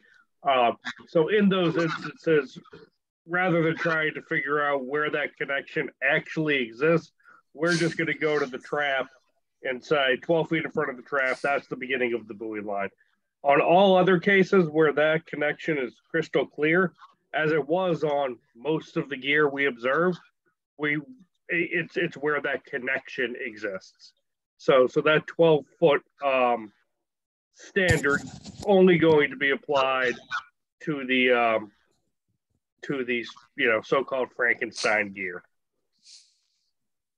Thank you, Bob. Thank you, Jared. Soupy, have you got any comment on this? No, I think I'm all set with it, Ray. Thanks. Are you good with this, Suki? That's my question. I mean, you're a professional lobsterman. Yeah, it's pretty straightforward for the state water. So there was always been a discussion about, because we can't use most guys using 7/16 ground line now, and they want to know where it could end on your buoy line. So obviously guys want it to be farther up the buoy line, but again, I don't think anybody's got any real problems with having it just 12 feet. Thanks. Thank you, Suki. So what are we doing here, Jared? Motion. Is there any more discussion on this from other members? Don't see any hands raised. I need a motion. I'll make the motion, Ray. Thank you, Suki. I need a second. I'll second. Thank you, Bill. Roll call vote. Jared. Bill Amaru. Yes. Bill Doyle. Yes. Leo Bogdan. Yes. Stokey Sawyer. Yes. Shelley Edmondson. Yes. Tim Brady. Yes. Mike Piernock. Yes. Okay. Motion passes unanimously. Thank you, members. All right. Mr. Chair, I'm going to take this one to give Dan a break on his voice. This is our recommendation on mobile gear area 1A. This came as a request of Lou Williams to extend the area 1A seasonal closure into the spring to allow additional access to the sea scallop resource. So area 1A is that green area off Gloucester and Rockport that's historically been open to mobile gear fishing seasonally, whereas that broader pink area is closed year round under the North Shore Mobile Gear Closure Area. It's seasonally open February 1 to March 31, and then again in like June 15th to September 30th. That seasonal wintertime opening, tried to accommodate some mobile gear fishing in that area at a time where there would be diminished user group conflicts with the fixed gear fishery, given the fixed gear fishery is now subject to a seasonal right whale closure, extending fishing opportunities in there into April and May. When that closure is in effect, likely won't enhance user group conflicts. We expect that most of the fishing that's going to be occurring in this area during this, April 1 to May 15th extension of its seasonal opening will be sea scallop dredge fishing. We do not anticipate that there's going to be a lot of direct or indirect groundfish fishing effort in that area, given the seasonal availability of groundfish species, as well as the variety of overarching closures, such as the April 15th to April 30th groundfish closure in the Gulf of Maine in state waters, and that goes up to the New Hampshire border, as well as the May closure in state waters that goes up to the New Hampshire border. I suppose trawls could be fished during that early April period, but we don't see much trawling activity in the adjacent March period when it's allowed. There could potentially be some flatfish bycatch in sea scallop dredges, but we think it's probably going to be nominal given our analysis of federal observer data for adjacent federal waters, which shows that the bycatch of winter flounder, which is probably the species most typically to co-occur with the sea scallop dredge fishery in that area, it is nominal. But that's something that we'll continue to monitor. And we expect that there's probably going to be some improved data collection at the federal level on sea scallop dredge bycatch in the northern Gulf of Maine fishery over the next few years, which will help us further inform that analysis. We don't expect there's going to be much roundfish bycatch, cod, or haddock in sea scallop dredges, given the 10-inch twine top mesh size. So that's our recommendation, is to extend this through May 15th, which corresponds with the regulatorily set end date of the trap gear closure. So I'll take any questions or comments. Questions or comments? Suki? Yeah, thanks, Jared.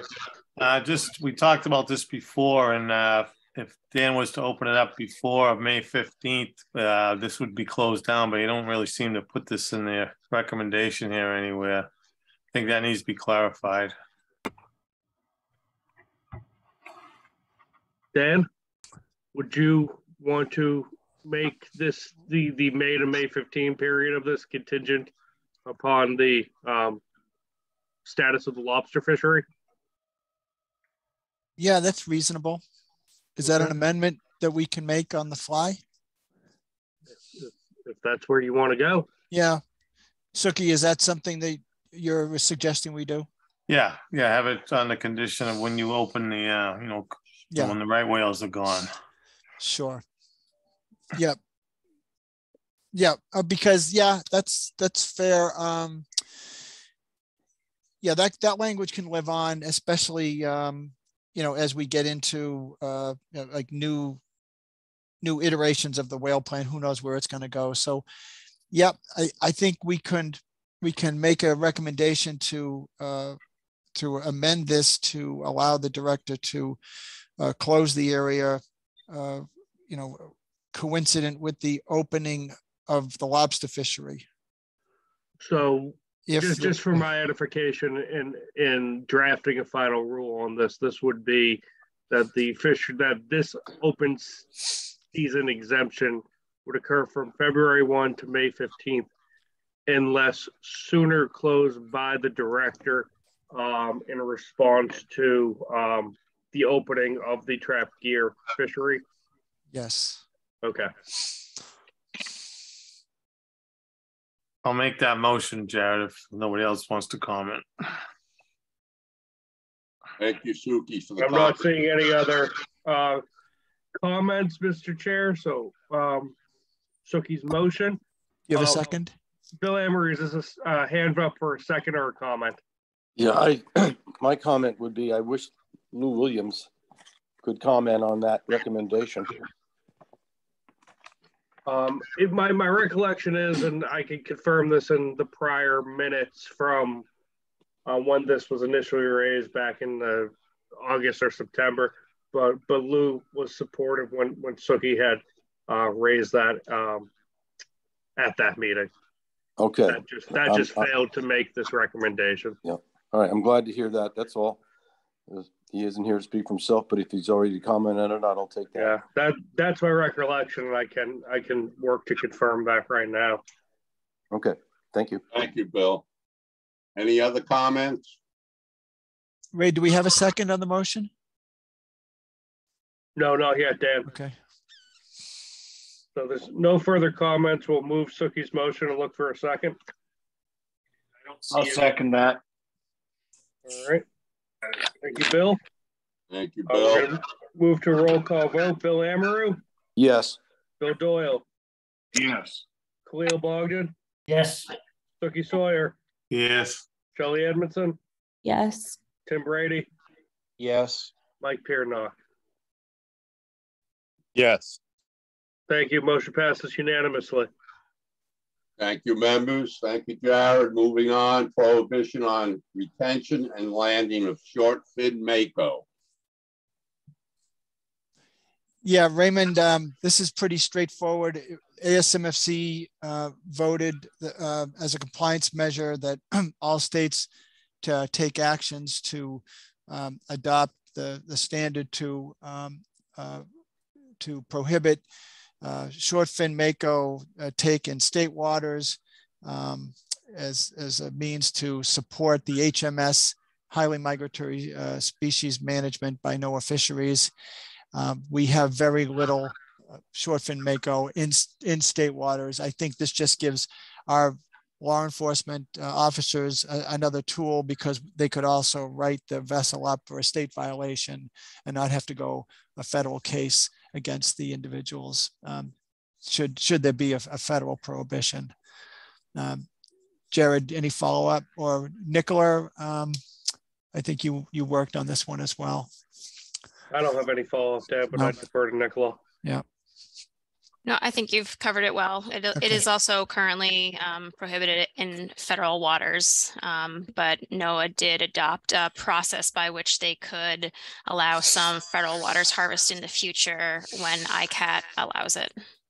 But we would maintain the zero possession for state waters. Right. Thank you, Nicola. So we need a motion, or are there more comments? If there's any discussion, and then move to a motion. So any hands for discussion? Not seeing any comments, so we can move to a motion. Motion, please. I need a motion and a second. I'll make the Mike motion. Pierdock, motion to approve. Thank you, Shelley. And Michael, you're seconding? Yes. Thank you. Jared, roll call. Bill Amaru. Yes. Bill Doyle. Yes. Khalil Bogdan. Yes. Suki Sawyer.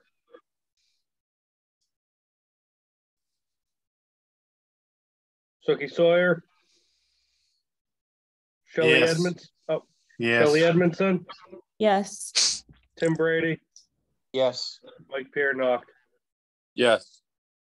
Okay, motion passes unanimously, and we're on to the last action item today. Thank you, members. Thank you, Jared. Moving on to housekeeping.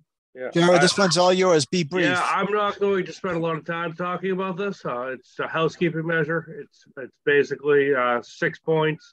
One is to eliminate the term grandfather, consistent with regulatory executive mandates.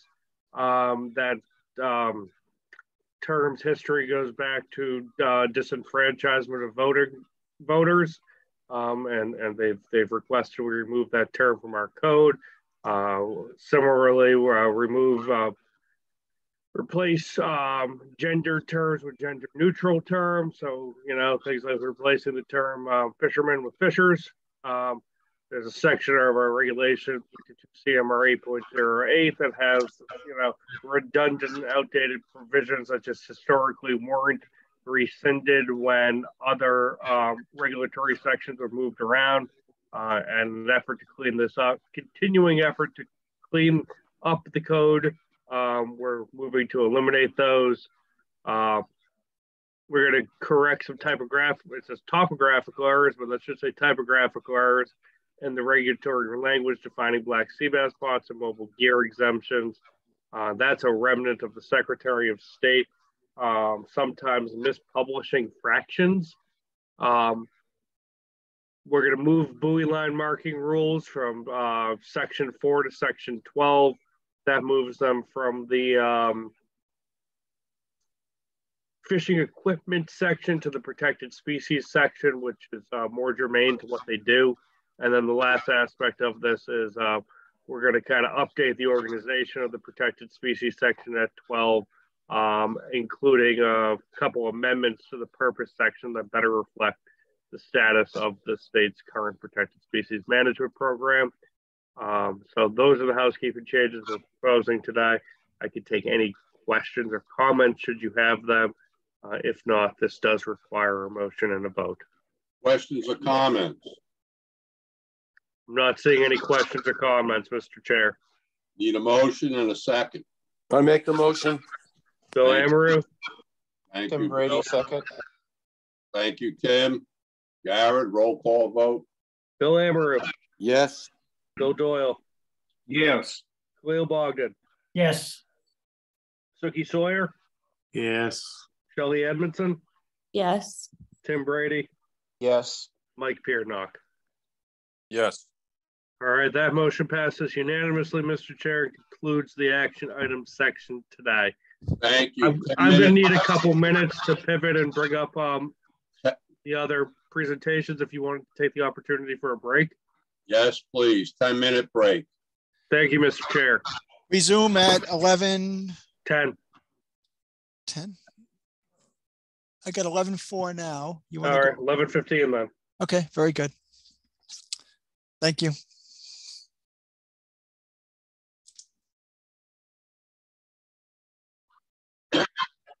We're back, Mr. Chair.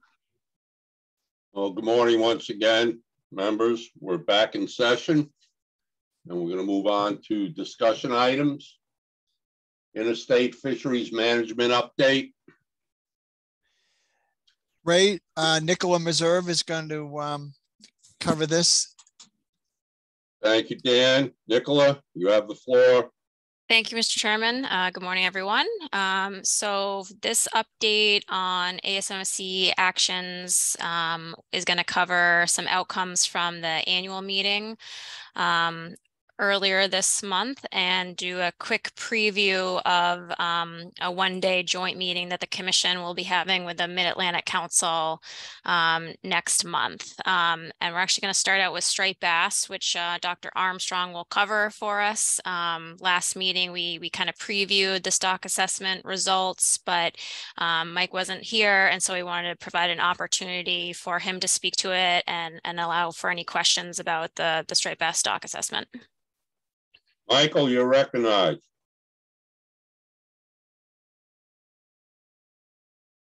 Thank you. Well, I can provide some good news coming from the assessment. It's tempered a bit by some other news that's going on, but I'll talk about that. So you did see this, I think, last time, but I wanted to go over it again because it's really significant. The assessment shows we have ended overfishing, which is fishing mortality being too high. And that would be on the bottom chart on the right. You can see that red line is a number we need to be below. And ideally, we are below the dotted line. And so you can see by the last 2 years, we are below that. We were at an F of about 0.137, 0.14, say. And that's a little bit, as you can see, below the target, which is 0.2. That's great news because that is the only way to cover and grow the stock. And it's also testimony to the good work that the board has done, that you folks have done, that anglers have done. Everyone should take a little pat on the back because, as you know, we took a 25% cut a few years ago. We took 18% cut a couple of years ago, and it's actually worked. So that's good news. I will add caution in everything we do is that landings were up a lot so far this year. So we'll see what happens to F. For SSB, you can see we are actually turning up in the last 4 years, which is good. We bottomed out about 4 years ago. We have the 2015 year class hitting the spawning stock biomass, and that's helping it increase. And the projections show if we stay at the F we are now or stay below the target, that we will be recovered up to the dotted line by 2029. That's assuming we keep mortality low, which has always been a huge challenge. We've never been able to keep it low in the last 20 years. So hopefully we can do that. So the good news is we don't have to do anything. We can rest on our laurels and pat ourselves on the back for a brief period of time. The problem is a couple of things. One, there is a retrospective pattern in the assessment. It's not bad, but we probably overestimated SSB a little bit and underestimated F. So that's what we're going to have to look at. And we'll examine all the data at the end of this year and see how we're doing. We're not planning to do another assessment for 2 years. At the meeting, I pushed for next year. I really would like to track. Didn't get a great reception, but we'll see. The other thing, which is very daunting, that's coming along, it's not we don't have a chart here, but the last 4 years of recruitment from Chesapeake Bay have been, for lack of a better term, dismal. It's been really low. So 2015 was great. 2016 was, I think, lousy. 17, 18, average. And then 19, 20, 21. And unfortunately, this year, 22 have been close to the time series low. We're hoping this isn't a paradigm shift, that Chesapeake Bay is feeling the effects of climate change, because I think I've told you many times that recruitment is environmentally induced in striped bass. And it has to do with the fresh water flow, the temperature, and setting up conditions. When they're right, you get huge year classes. Wrong, you get poor ones. So something has happened in the last 4 years. We do have plenty of SSB. The amount of SSB, which is producing the young, has produced some of the biggest year classes we've ever seen. So it's not an SSB problem. It's something in the bay. The Hudson and Delaware indices, which supply smaller parts of our stock, have not shown that terrible decline. So we're hopeful for that too. That'll support us. So stay tuned, because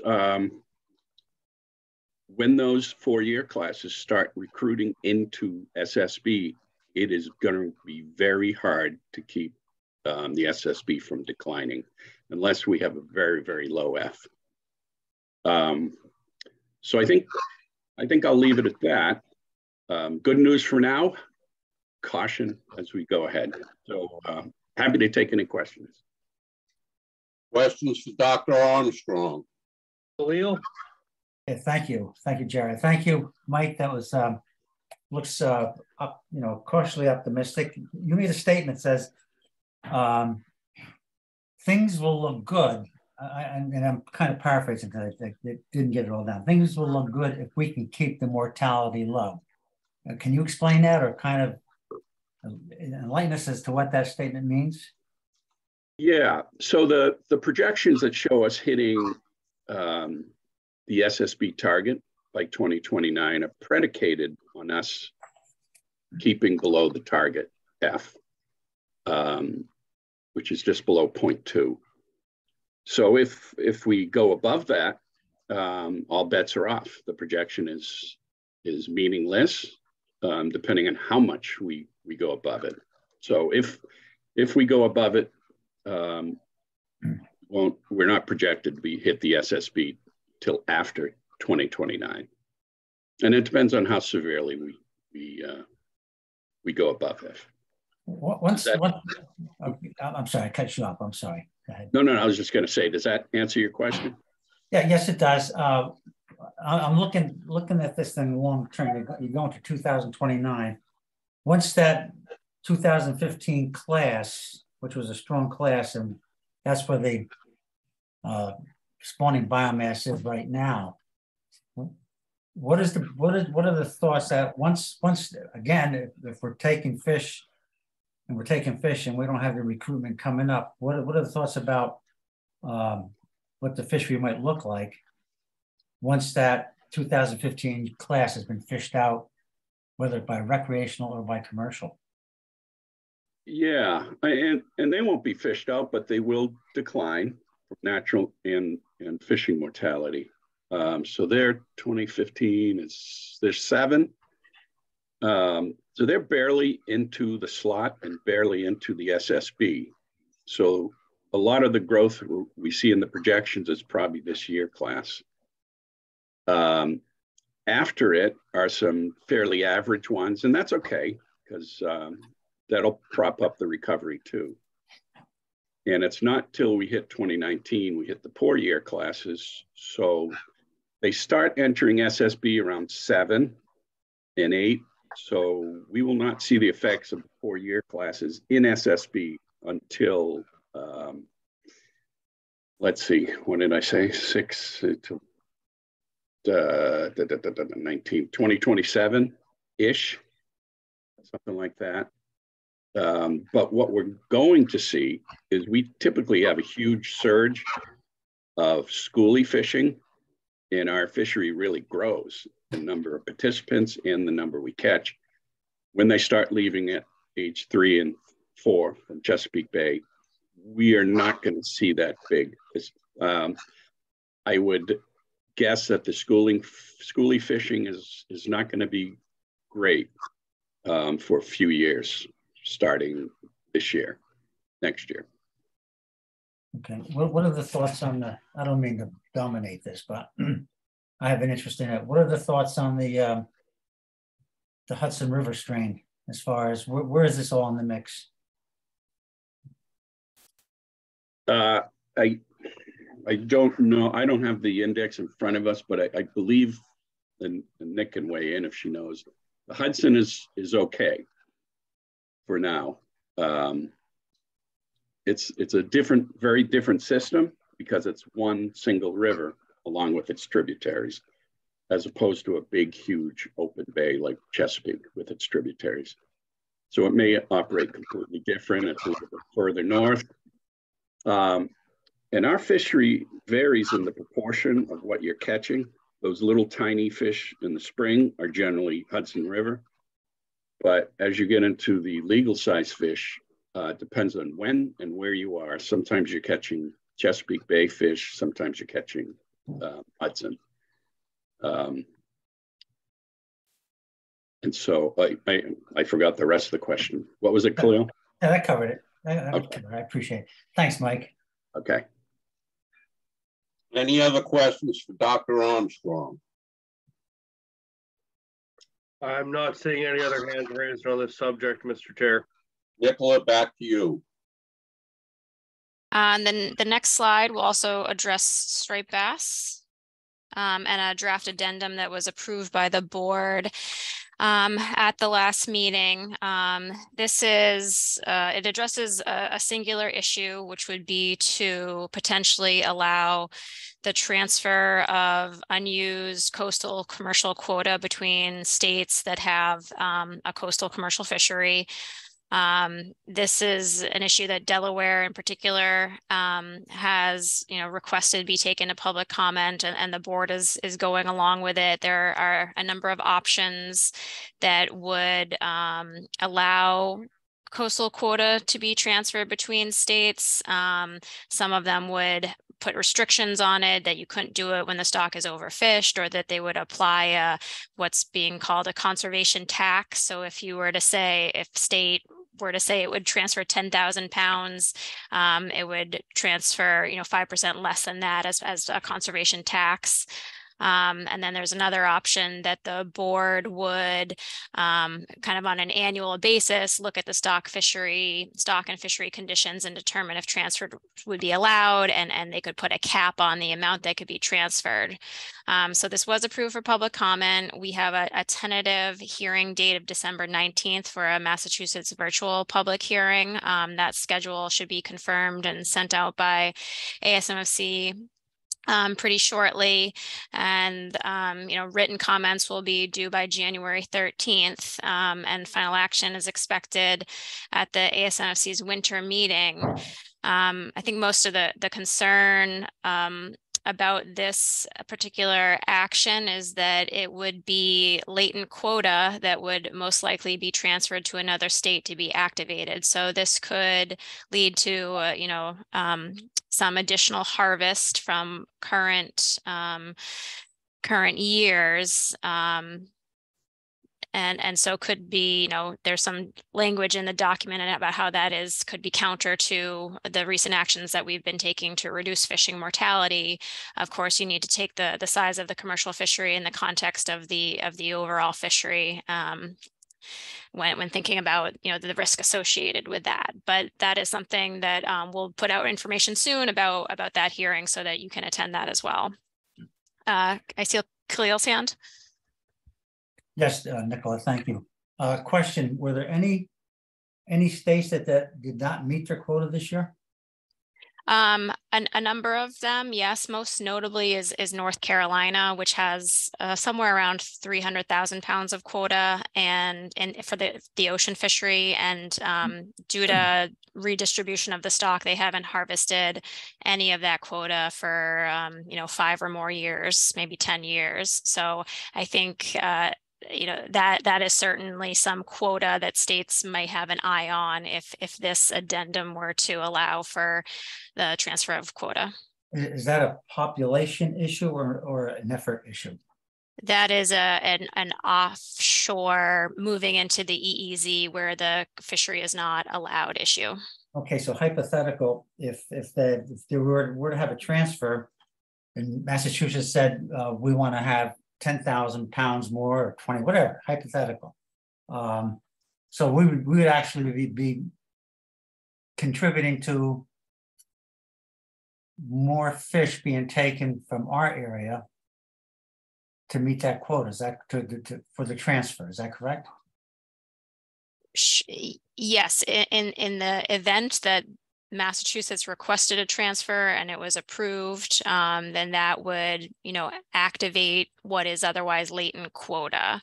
Of course, a state requesting a transfer, a state donating a transfer is still, voluntary, and it's up to the state to determine if they want to do that. But the board could put some additional controls on how much quota could be transferred in any given year to address, the type of concerns that I think you're raising. Okay, well, one might just go to public hearing. So this is approved for public comment, and we our hearing date is tentatively set for December 19th. I think the ASMSC press release with all the states' hearing dates is going to be released within the next week or so. Okay, I see other hands, so I'm gonna. Yeah. Dan, do you want to add something about the likelihood of Massachusetts being involved in quota transfers? Kind of. I would like to just share a couple of thoughts with this commission that so when have we ever gone after another state's quota? We've done it routinely for Menhaden. We've done it, I think, to cover some quota overages, maybe on bluefish. We've done it because we've done it for bluefish. It's not typically something that I or my predecessors necessarily would call the commission up and say, hey, what do you think? And so I just want to point this out to the commission that if you guys have opinions about this, then it would be, and if this addendum passed, then you would probably want to weigh in on that. There isn't anything that prevents the director from seeking that quota or a role for the commission to say, hey, director, hold on, I don't want you to do that. But that doesn't mean the commission couldn't, and any director worth of salt would be listening to the commission. So I just want to point that out, that the commission wouldn't necessarily have a clear role in whether a director like me would chase some of that quota, but you might want to consider that depending on the outcome of this. That's all. I appreciate that input. Thanks, Dan. Yeah. Mike Piernock has a comment, Mr. Chair. Actually, it's a question, not a comment. If I recall, other states have different size limits for commercial fish in comparison to Massachusetts. Has that been taken into consideration and how that would work? That was the subject of a lengthy discussion by the plan development team, which acknowledged that there are different size limits, different size availability between the states, that conservation equivalency has been used to modify, the size limits and the resulting quota. And the PDT considered some different ways to address that, such as transferring in terms of the number of fish and not the weight. But all those types of calculations would have required making some assumptions, and so the PDT's opinion was that we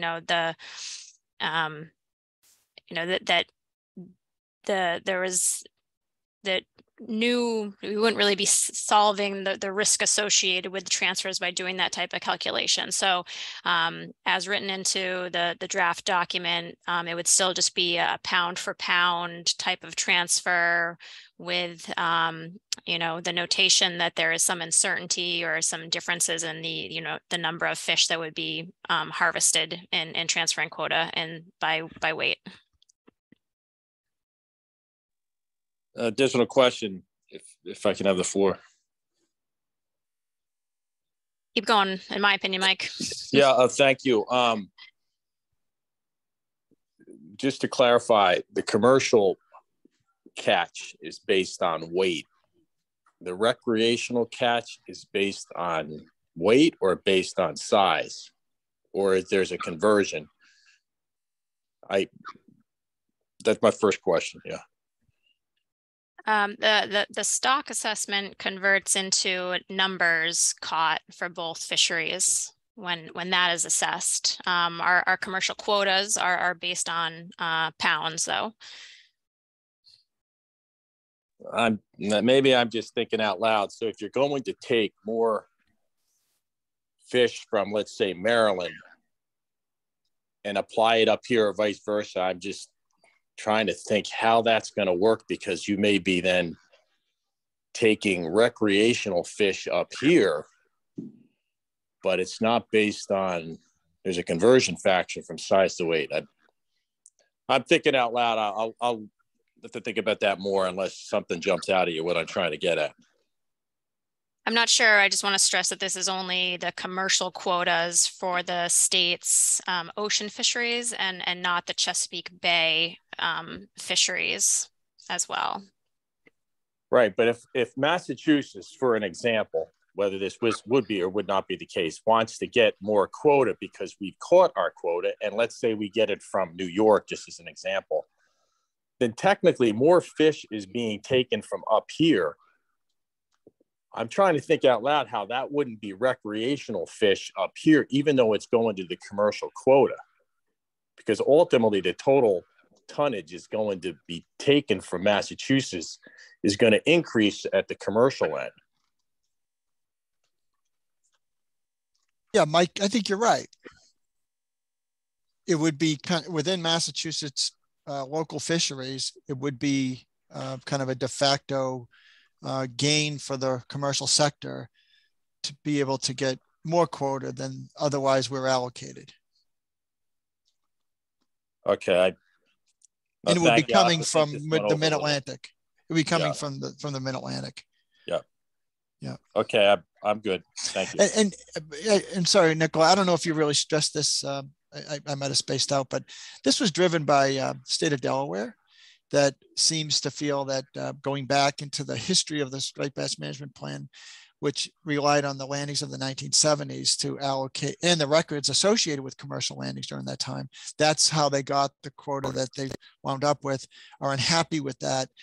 I don't believe that there's many other states at the table that are necessarily chomping at the bit to get more quota, especially that reallocated quota from North Carolina. But Delaware seems particularly motivated to get this. So I just want to add that.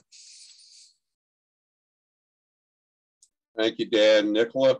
All right. We're going to move on to Menhaden then on the next slide, where the board had two major actions to set the coastwide commercial total allowable catch for the next 3 years. The decision was made to do a 20% increase from the limit that has been in place the last 2 years.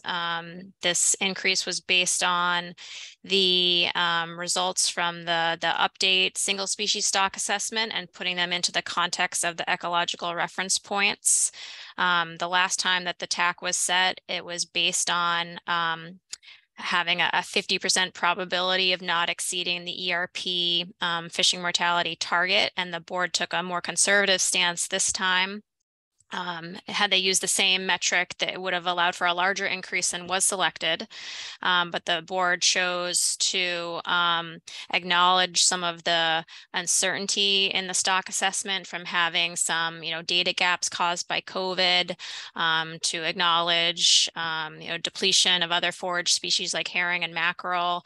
And so they selected the rationale for the number was to use the 40% probability of exceeding the ERP target, and then applying an additional 10% buffer on top of that. So that leads to the 233,550 metric ton quota, which is over 500 million pounds. The other action by the board was to approve Addendum 1, which looks at some of the commercial fishery management measures.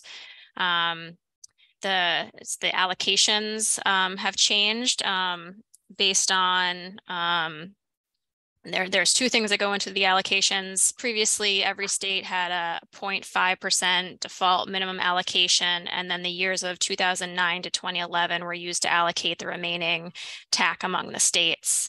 And of course, in recent years, the population has increased dramatically in the Gulf of Maine, and states in the Northeast have been harvesting more through transfers, through the episodic event set aside.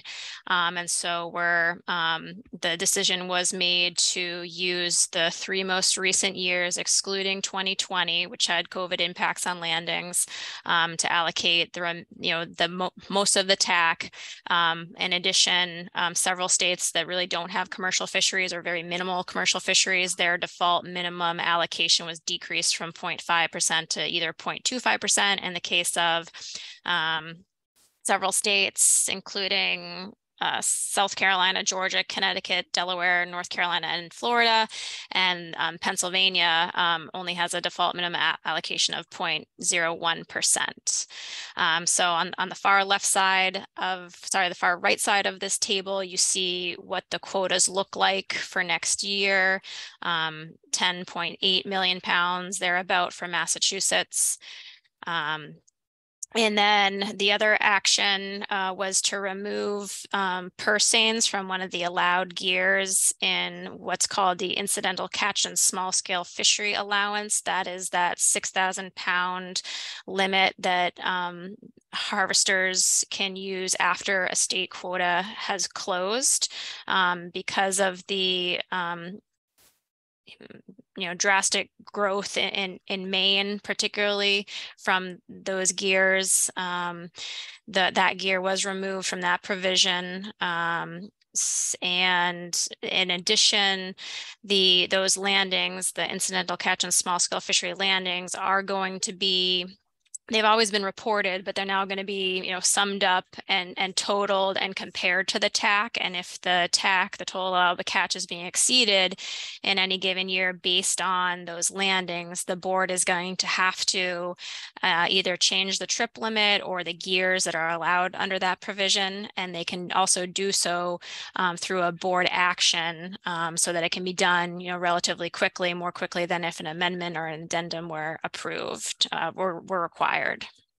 And the episodic event set aside, that's still 1% that comes off the TAC and is available to Maine through New York for use. So the next slide, I just wanted to put our quota for next year. Next slide, Jared. Thank you. Our quota in the context of where we've been in recent years with our landings, and at 10.8 million pounds, it's actually quite similar to what we've landed in 2021 and 2022. However, that required us pursuing transfers rather aggressively. We had 6 transfers in 2021 and 8 transfers in 2022. We also opted into the episodic event set aside in both of those years. So while our starting quota is nearly double from what it was last year, my expectation is that the scale of landings will be quite similar to the last 2 years, but it won't require us to jump through as many hoops to get quota transfers and such to have the fishery perform at a similar level. So in terms of rule changes, we will need to change our regulations to take purse seines out of the small scale fishery allowance. We've also been talking about some other quota management type issues, compliance issues. We had a scoping meeting last month, and we're planning on having another one this winter, either December or January, to further that discussion and figure out exactly what type of changes we're going to make to the fishery in time for the start of next year. So you can anticipate some, first a scoping meeting and then rulemaking probably in early spring to make the required change and those to improve the performance of the fishery. And American lobster, Dan, do you want to address questions? Sure. Questions or comments for Nicola on menhaden? Not seeing any hands raised, Mr. Chair. I have one comment. I'm very proud to work next to Nicola at the table. She is surgical when she brings motions forward. And I know Maine did not want to give up that first seine fishery in the 6,000 pound daily trip limit. I'm just very proud of Nicola's work at the table. Thank you. Thank you, Ray. And we'll move on to lobster. Yeah, before we leave Menhaden, just my couple of thoughts for the commission. When we first enacted the Menhaden plan, I don't know, about 10 years ago or whatever, we had a strategy to fill the quota, but to kind of land gently right at the limit. And then with the episodic event set aside, we kind of did away with that, and we kind of got involved with a race to fish with Maine. Well, I don't know, not against Maine, but there was this race to fish because if you didn't fill your quota, you couldn't get the extra quota. And so I think we need to have kind of a serious conversation about kind of our philosophy and our management strategy about that, because now we're at a pretty good quota, almost 11 million pounds. And there's ways for us to manage this a little bit smarter. You know, in the comments that we got, that scoping meeting that Nicola referred to, you know, we had some of the bigger operators, you know, talking about the need to still have a large trip limit to, you know, at least at some level, because those fish tend to go into frozen markets. It's different than the smaller boats that don't have the refrigerated seawater. So there's a lot of users that need to be satisfied with this quota. And I think we're going to endeavor to create like a new set of rules. But I'm personally comfortable with an 11 million pound Menhaden fishery as it is. There's a lot of angst between the rec and the commercial sector, especially in the Boston Harbor area.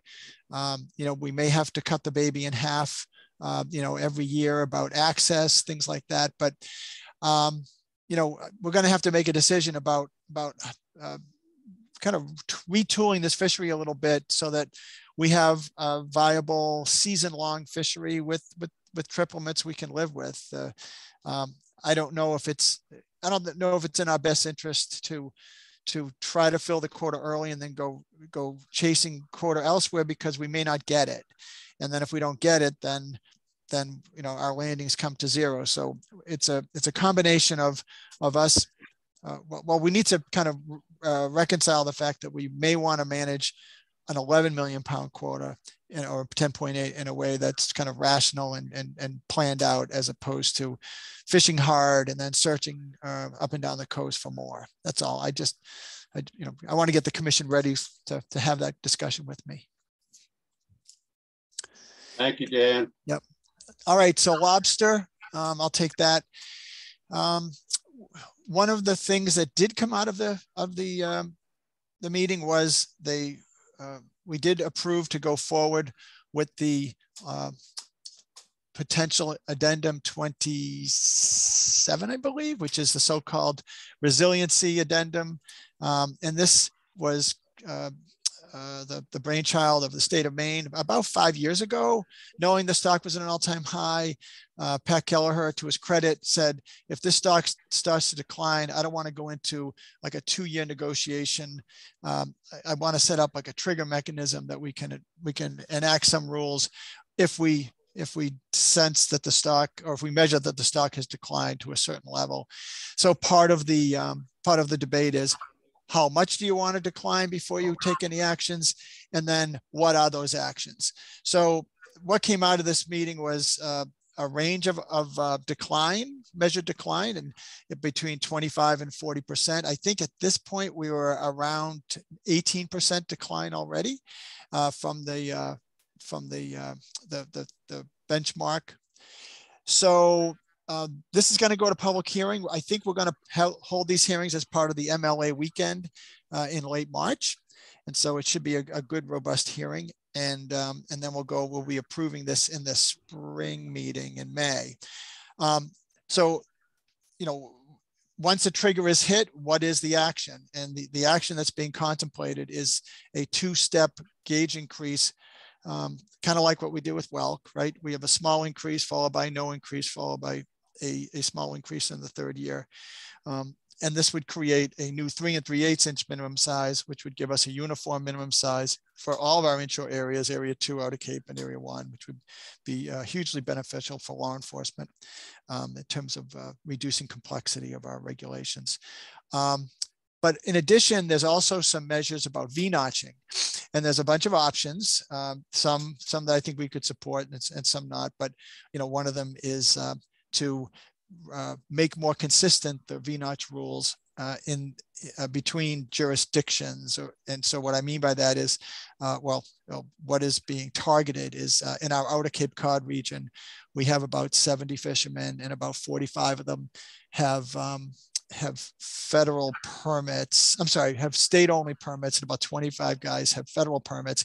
And those 45 guys have the rules that apply to them are more liberal in terms of how a V-notch is defined, and specifically, they're allowed to take a lobster that has a much more recent V-notch and one that hasn't, molted and the V-notch shrunk over time.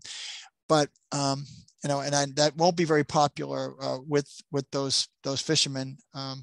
But the entire board is kind of looking at this as kind of like low-hanging fruit, so to speak, or something that should be reconciled. And the other issue that is of importance has to do with the maximum size as well. There could be changes to the maximum size.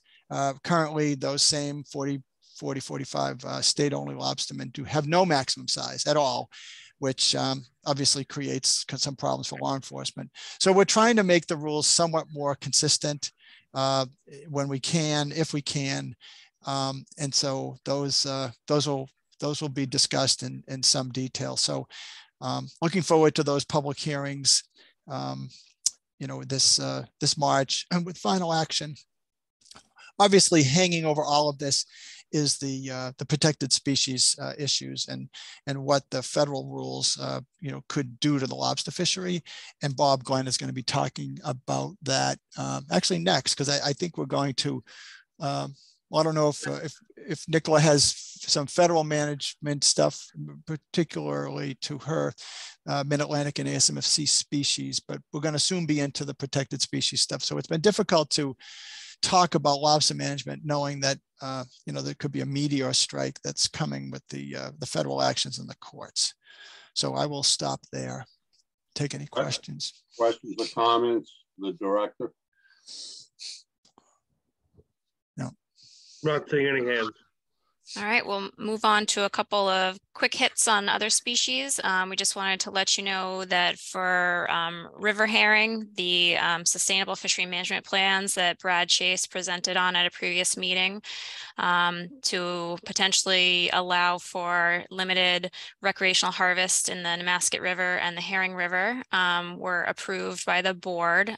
So the next steps there are, it's kind of in the town's domain now to determine if they want to move forward with opening under those management plans.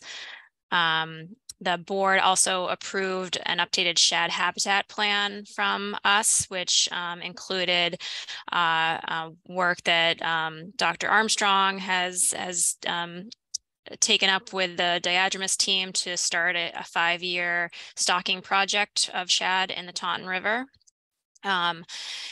And on horseshoe crab, most of the discussion was on the Delaware Bay and setting the harvest specifications there.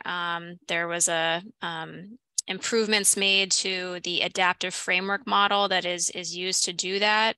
And it takes into consideration shorebird forage needs. And there was, some concern from the public that this would allow for female harvest of horseshoe crabs in Delaware Bay area, which has not been allowed in prior years, but the board maintained that no female harvest rule for 2023 at least. But more germane to Massachusetts potentially is that there is a working group which is getting going now that is going to be reviewing the best management practices for the biomedical handling. So that is something that we may be needing to look at next year to see if there are changes that we need to or want to adopt to our biomedical handling procedures. And then briefly, I'll note that ASMC did adopt a new de minimis policy. And, de minimis is a status that states can be granted if their rules on a certain species are deemed, inconsequential essentially to the conservation of the species. And some states have raised issues with having to make annual changes to regulations for species that they have de minimis status for. So this policy establishes that the fishery management plans could just set some defaults, minimum measures for certain species. So this is just something that in the future, if we're de minimis for a certain species, we may, have an exemption from having to make some annual changes, which could lighten our load for certain things, which is nice. So moving forward to the next slide, it's the last one, and just to look at what is on the table for the joint meeting of the Commission with the Mid-Atlantic Council. This is a meeting in Annapolis on December 13th, and the focus when meeting jointly is going to be on fluke, scup, and black sea bass, and taking the next step to set the measures for next year. The recreational harvest limits for the 3 species have already been set, and now the board and council will be using a newly adopted approach to setting the measures for next year, where the confidence intervals around the MRIP estimates are considered, as well as the stock biomass, so that the change that we have to take in any given year is moderated by those factors in ways that it previously wasn't, when we just compared the prior year's harvest to the current year's RHL and determined, we have to cut by 30% or whatnot. So there's some buffers essentially put in around that. At this point, it's a little bit soon to say where we are with each of these species. The monitoring committee has met, and if Jerry, if you click one time on the slide, this is kind of the preliminary results of where it's looking at for the recreational measures, where fluke is going to fall into a 10% liberalization bin. Scup may fall into the no change status quo position, and black sea bass may fall into that 10% reduction scenario for setting measures next year. I'm certain that result for black sea bass is still frustrating, but I don't have the number specifically, but it would be a greater than 10% reduction given harvest in recent years if this new approach had not been adopted. And the recreational harvest limits for these species also take into consideration changes that were made to the sector allocations for these 3 species for the first time next year. I also wanted to note that accountability measures were triggered for both scup and black sea bass based on the 3 past years of catch exceeding the annual catch limit on an average basis. But GARFO did write a letter saying that additional measures would not be needed given all the steps that the council and the commission have taken to date, including those sector allocations, adopting this percent change approach, and then the reductions, the rule changes that were made this past year. So that was a bit of good news that GARFO was essentially waiving the accountability measures that were triggered for those 2 species. The other thing that the council and commission will be discussing is kind of where we are with the next steps of developing an amendment that would address the potential for recreational sector separation for hire and private anglers and shore anglers, and also looking at alternative catch accounting procedures for the recreational fishery. And that's what that agenda looks like. And I can take any questions, or I'll certainly be providing some outcomes at the next commission meeting. Questions for Nicola? Bill Amaru. Bill, you're recognized. Thank you, Mr. Chairman. Nicola, when it comes to the best handling procedures for the horseshoe crab industry that are going to be discussed, is it possible to reach out to the current harvesters so that you can speak to them directly about what they're doing, what they may believe is the best process and practice for handling the crabs themselves, to get people who are on the water dealing with them in the present to comment? Yeah, so a working group has been formed. I don't have the membership in front of me, but my understanding is that it includes a number of harvesters and biomedical facilities, staff members that will be addressing that to make sure we have that firsthand knowledge. Yeah, there's a good resource out there of experience. Yeah, if I could weigh in on that, the committee has two representatives from Massachusetts. Both are employees of the two companies, Associates of Cape Cod and Charles River Lab. And I would just add, Bill, that I think historically this group was primarily focused on how they were receiving and handling the crabs and then releasing the crabs. But now, since we have a much more robust otter trawl fishery for biomedical crabs, I think the discussion is probably going to get expanded to that other, the harvesters. Like, so honestly, this is, you bring up a good point, because I don't think in the past there was all that much talked about, because primarily the biomedical firms were either dedicated trawlers, like down in Delaware Bay. They have a boat that just does that for the company, or predominantly hand harvest up in Pleasant Bay. But now this has evolved to a much more significant otter trawl harvest. And there is no doubt some injury related to the otter trawl experience for some horseshoe crabs, and that'll have to be factored in as well. So I think we as a state, we need to look at this, because it appears to me that we may never reach the bait crab quota again if the demand for bait crabs continues to stay low, and most of the vessels are going to be supplying the biomedical firm, who then are firms who are then going to be releasing these alive, consistent with the regulations. So we're in an interesting time, kind of an inflection point with how we're managing this. And I look forward to the input from all the participants in the fishery. Very good, Dan. I know you have an open mind about this. Thank you very much. Any other questions or comments for Nicola? Not seeing any, Mr. Chair. Then I presume we can move on to federal fisheries management update. And I would presume Melanie Griffin is going to present. No, Melanie is caught up in the Groundfish Committee meeting today, so she wasn't able to attend. So we're going to dispense with that. There's a short briefing that she provided me at the very end of last week that I'll forward to the commission members that highlights what to expect at the upcoming council meeting.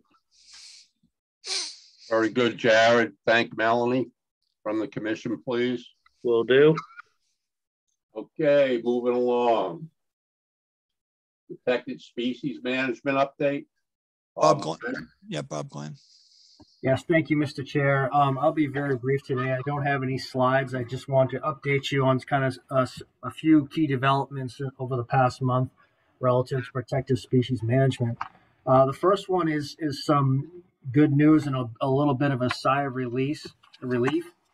Just recently, last week, Judge Ross in the Washington, D.C. District Court issued a remedy order in the Center for Biological Diversity versus NOAA Fisheries case. This is the case that recently, where the finding was that invalidated the National Marine Fisheries Service's biological opinion for North Atlantic right whales, as well as their proposed conservation framework.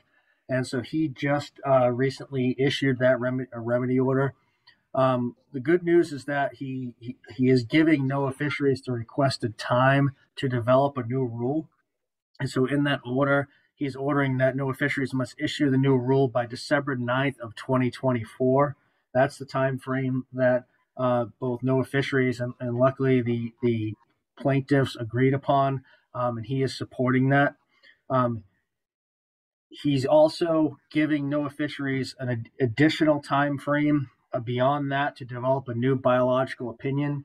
Given the rulemaking and the difficulties associated, the volume of work to try to also develop a biological opinion, one that will meet the mandates of the courts relative to achieving what's called a negligible impact determination and issuing an incidental take statement for the federal fishery. He's giving them additional time. He did not set a specific time frame. It can be after the development of the rule. But he also ordered NOAA Fisheries to provide updates on that every 6 months. And with this in mind, with the proposed rule or the final rule coming out in December of 2024, that means most of the additional new Atlantic large whale take reduction plan rulemaking will be set to take place for the 2025 fishing season. And in the interim, luckily, the judge, despite requests by the plaintiff, is going to continue to allow the lobster fishery to continue during this rulemaking time period and during the time period of what it takes NOAA Fisheries to issue the biological opinion. So this is good news in that he didn't supersede the wishes of NOAA Fisheries, and he's giving them a reasonable time frame to work out additional rulemaking. And practically speaking, this really doesn't change much from the timeline that what we've been working on through the take reduction team. NOAA Fisheries has moved forward with that process, and I'll touch on that in a minute.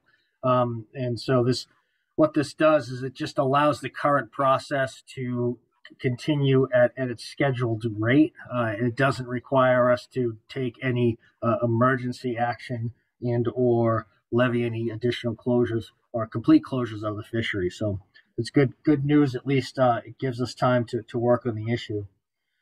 The next topic is I just wanted to touch on was believe at the last commission meeting, one of the things I updated you on was that through this rulemaking process over the last year and through details in the biological opinion, we found out that NOAA Fisheries was no longer crediting the state of Massachusetts in our risk reduction measures for the original Mass Bay restricted area closure. The reasoning for that was that closure went in 2015, and NOAA Fisheries arbitrarily or somewhat arbitrarily decided to use 2017 as the year, as the reference year. And that's related to that's the year they invoked what's called a unusual mortality event, and that was largely spurred by very large mortality events that occurred up in the Gulf of St. Lawrence beginning that year. And as a result of that puts additional conservation burden on Massachusetts fishermen. DMF, myself, and Director McKernan have been working hard in kind of advocating and providing additional material to NOAA Fisheries to provide support to get that credit back, to have them reevaluate it and provide that conservation credit back to the Mass fishery, and so that our conservation burden relative to this Atlantic large whale take reduction work is quite as difficult. Also along those lines, Commissioner Amadon and his Chief of Staff, Bob Greco, we've worked with them to draft a letter of support for that credit for Governor Baker, and that was forwarded up the chain to Secretary of the Environmental Affairs, Beth Card, and we're hopeful that hopefully in the near future, there'll be additional support coming from the governor for that measure to ensure that Massachusetts is getting appropriately credited for all the, that closure and the sacrifices that the mass fishing industry has taken to protect right whales. And finally, the last thing I wanted to update you on is kind of the Atlantic large whale take reduction plan rulemaking. The take reduction team met last week during a 4-day week meeting. One of my staff members, Aaron Burke, who is also the alternate representative in Massachusetts, covered that meeting. I was away out of state for a previously planned vacation at the time. And Aaron did a great job representing DMF there and kind of representing our interest during the kind of plan development to meet this 90% risk reduction mandate. And it's a very tall task.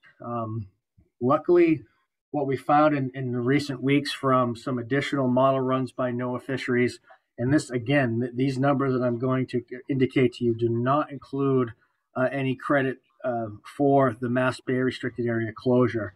Coming out of the gate, what they would call a baseline number based on all the rulemaking that this commission did with DMF over the last 2 years, we're starting at an evaluated or estimated 87.8% risk reduction. So in state waters of LMA1, which is where our predominant fishery occurs for lobster fishing. This puts Massachusetts kind of in a very unique position, unlike really any other jurisdiction for any fishery along the entire East Coast. The work that we did really gets us to a point where we're in pretty good shape for the state waters portion of our fishery. If we do not end up getting credit for the Mass Bay restricted area, we may have to take some additional small scale measures. And we've been working on developing those with substantial input through meetings with industry members to try to come up with a few conservation measures that would get us up over 90% if necessary, without causing major impacts to the fishery. So that's really good news. For the adjacent federal waters fishery at LMA, it's not quite as rosy of a picture starting out of the gate after the rulemaking.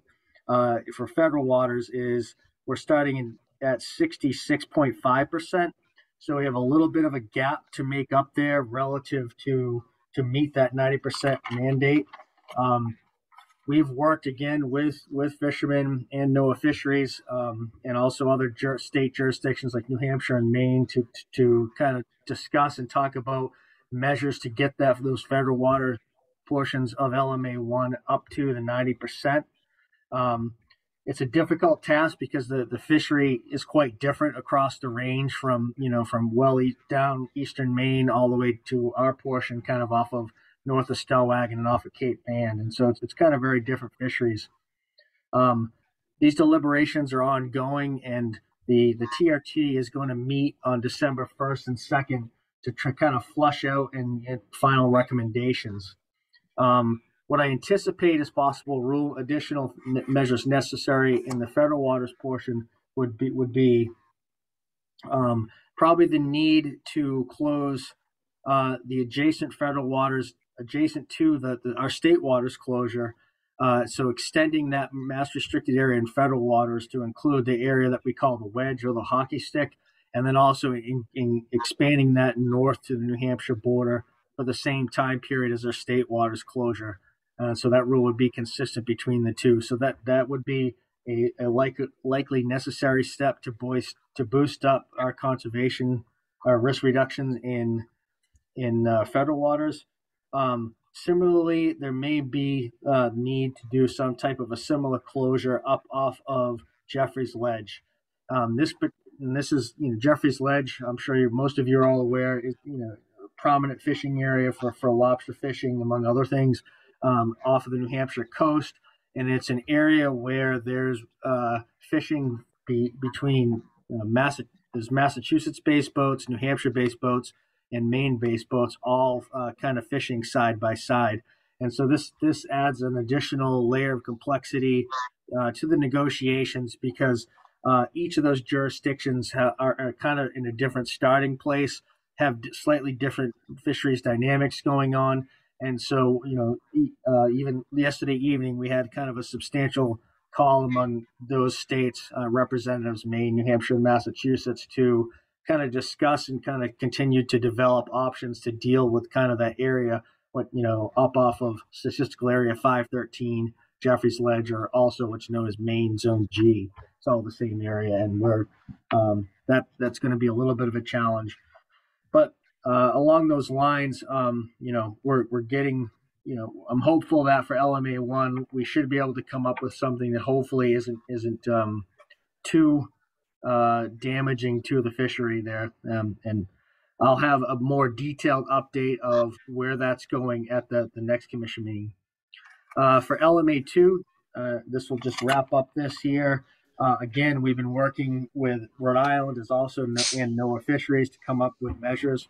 We're starting at about 70% in those areas, and through additional measures that were developed last week, which includes some additional trawling up scenarios, some changes to the boundaries of the South Island's closure, and possibly the timing. It sounds like the most recent package is up at close to 87%, and that's for all of Area 2. That's for state and federal waters.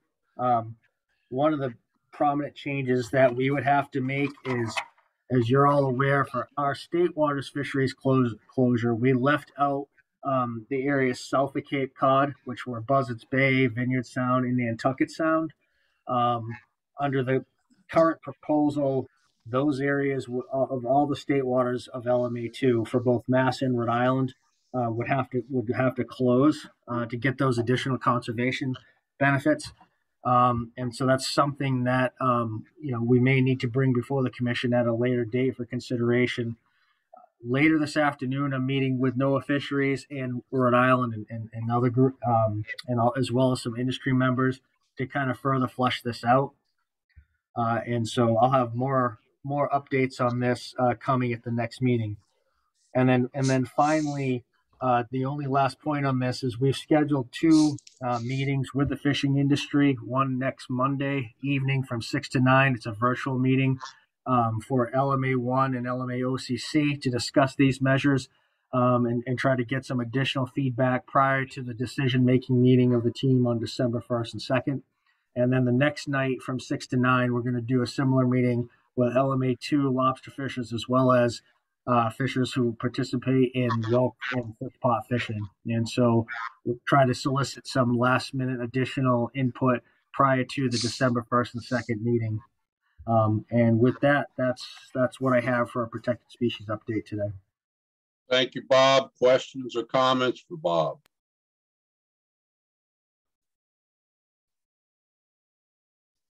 Suki? Yeah, thanks, Ray and Jared. I just have a comment, Bob. I just don't know how Massachusetts is going to close down Area 1 fisheries into the federal zone and not have New Hampshire and Maine and anybody else doing the same thing. I just can't see it, and it's be such a bad impact. I mean, with guys from other states will be able to come and fish where Massachusetts guys won't be able to fish is completely unacceptable. But we'll talk about it next week, I guess. Thank you. Thank you, Suki. Any other comments? Not seeing any other hand raised, Mr. Chair. Okay, let's move along. We have 2 subcommittee reports, one permitting and one law enforcement. Permitting, I think it's going to be Story Reed. Yep, we'll start with that. I'm going to share my screen, Jared. I hope.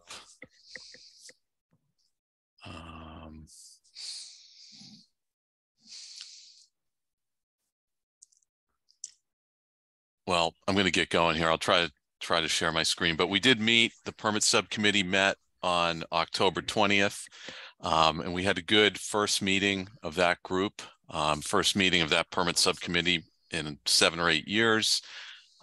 We started with a background on the current limited entry permit scheme and how we arrived at that today, kind of where we are today. And then we went into some of the basic statistics. So the permit and endorsement issuance trends over time, obviously they've gone down regularly as part of the limited entry scheme. And then we got into some of the median ages of some of the participants in those fisheries. And that was all provided to you with your packet along with the summary of the meeting. So we don't really need to show those, but you have those. And from there, we went in and started looking at the different issues that we might want to bring up. And that included things like how to promote diverse permit portfolios, encourage new and younger entrants into the fisheries to maintain fishing communities, potentially standardizing some regulations across permits and endorsements, like in the coastal lobster fishery, those permits can be transferred between immediate family members without consideration of activity on the permit or recent experience. So considering potentially extending that to other limited entry permits and endorsements. So we went through all those types of issues and objectives and talked about many of them. And there is a slide about those in the presentation that we forwarded to you. We got to talk about most of those. So from there, the question is, where do we go from there?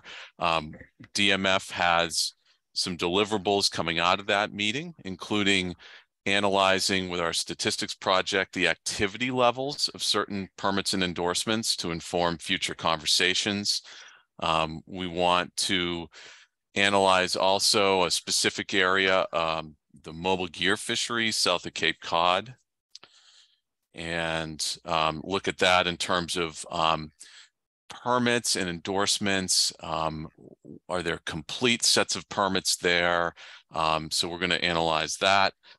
There was also a suggestion to create an industry advisory panel to help this group. And that was a great suggestion. I'm not sure we're ready for that for the next meeting, but soon. So we intend to do this work internally and then bring it back to the subcommittee, probably for a meeting in January. We've got a lot going on in our permitting and statistics program right now into December. So we hope to be able to do some of that analysis after that and get the subcommittee back together in January. So I think that's the quick summary of that meeting. I'll take any questions. Questions or comments for Story?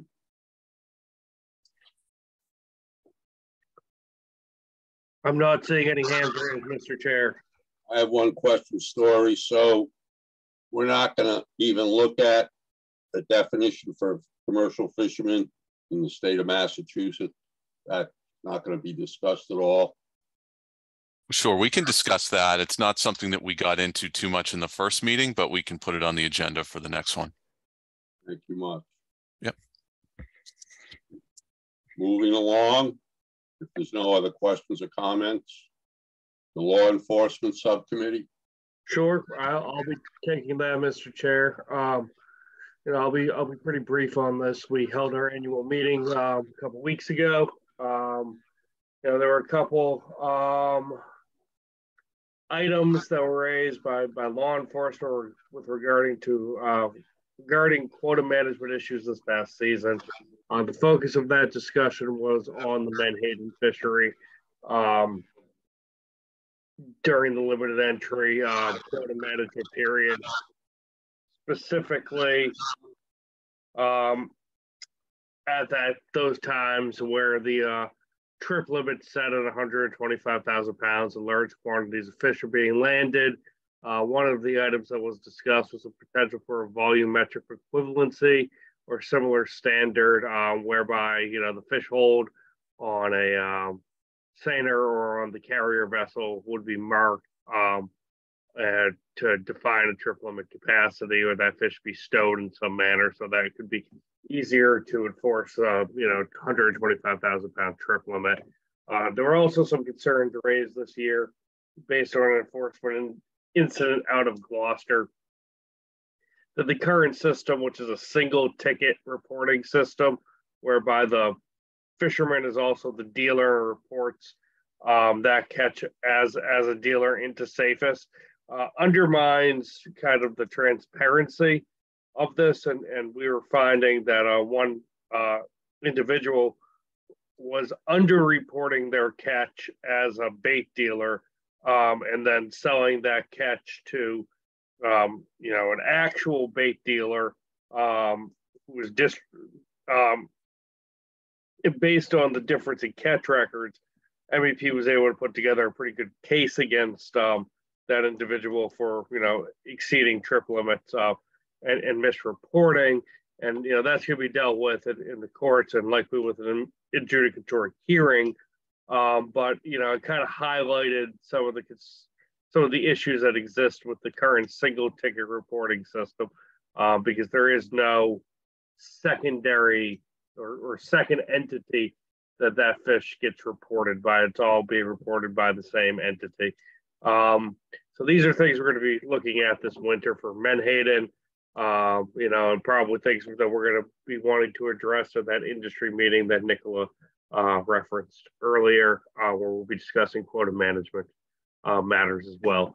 On striped bass, the big concern there was the multiple fishing days or consecutive fishing days, and fish being landed in the middle of the night and dropped off at a dealer location, and potentially requiring dealers to actually be present when fish is received, thereby disallowing the dropping off of fish at a dealer or unoccupied facility, because it kind of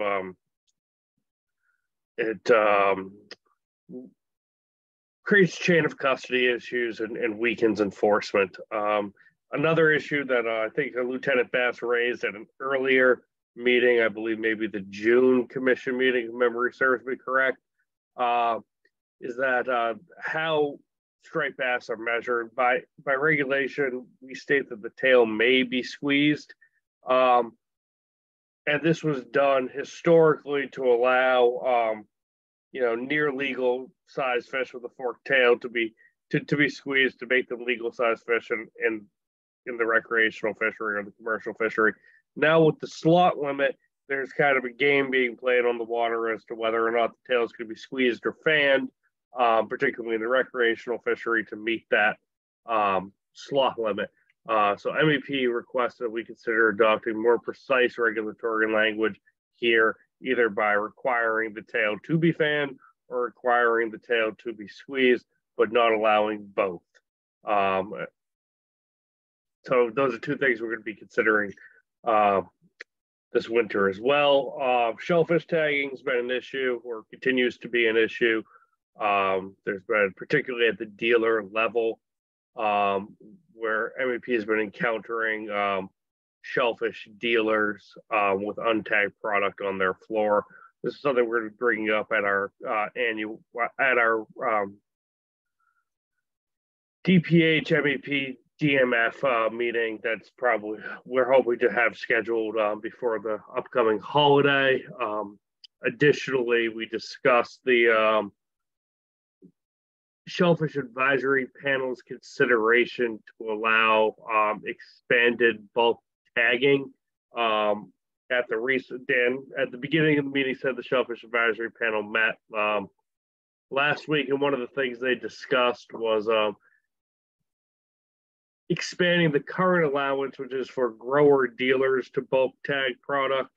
And bulk tagging is having one tag per lot of shellfish rather than a shellfish harvester tag on each bag or container of shellfish. So it reduces the tagging burden. And expanding that program to all aquaculturalists, should the dealers they sell to want to participate. And that would reduce, reduce the burden on them. But at the higher level that the shellfish is tagged, the more chance there is for that tag to or that for the shellfish to become untagged or chain of custody issues following that. So we discussed that at some length, and then You know, those are the major topics. Bill Doyle did raise an issue regarding the theft of oysters from an aquaculture grant in Plymouth, and there being some municipal struggles on how to handle that situation.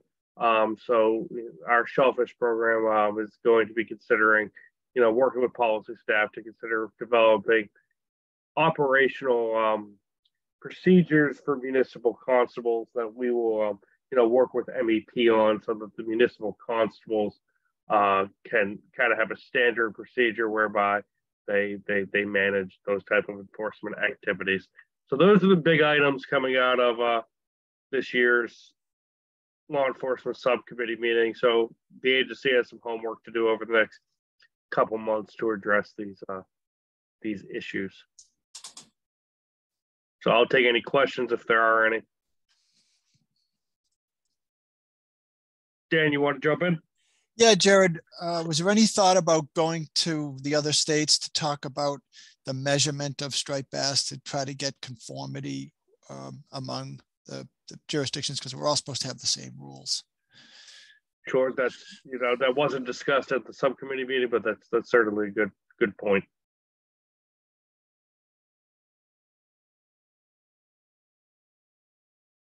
All right, Mr. Chair, I'm not seeing any. Lieutenant Colonel Moran.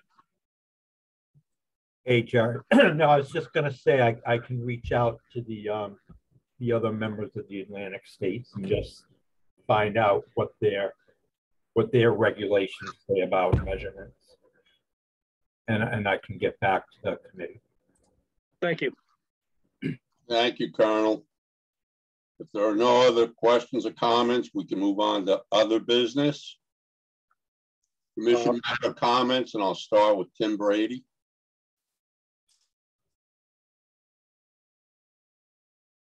Tim? Yep, no comments. Just thank you to everyone. Discussed an awful lot today. I learned a lot today. Thank you. Thank you, Tim. Khalil? Well, I'd like to say is we have a lot to be thankful for, and especially during this time of year. Happy Thanksgiving to everybody. Hopefully everybody's safe and happy, and it was a great meeting. Thank you. Shelley Edmondson? No comments. Thanks, Ray. Thank you. Michael Piedna?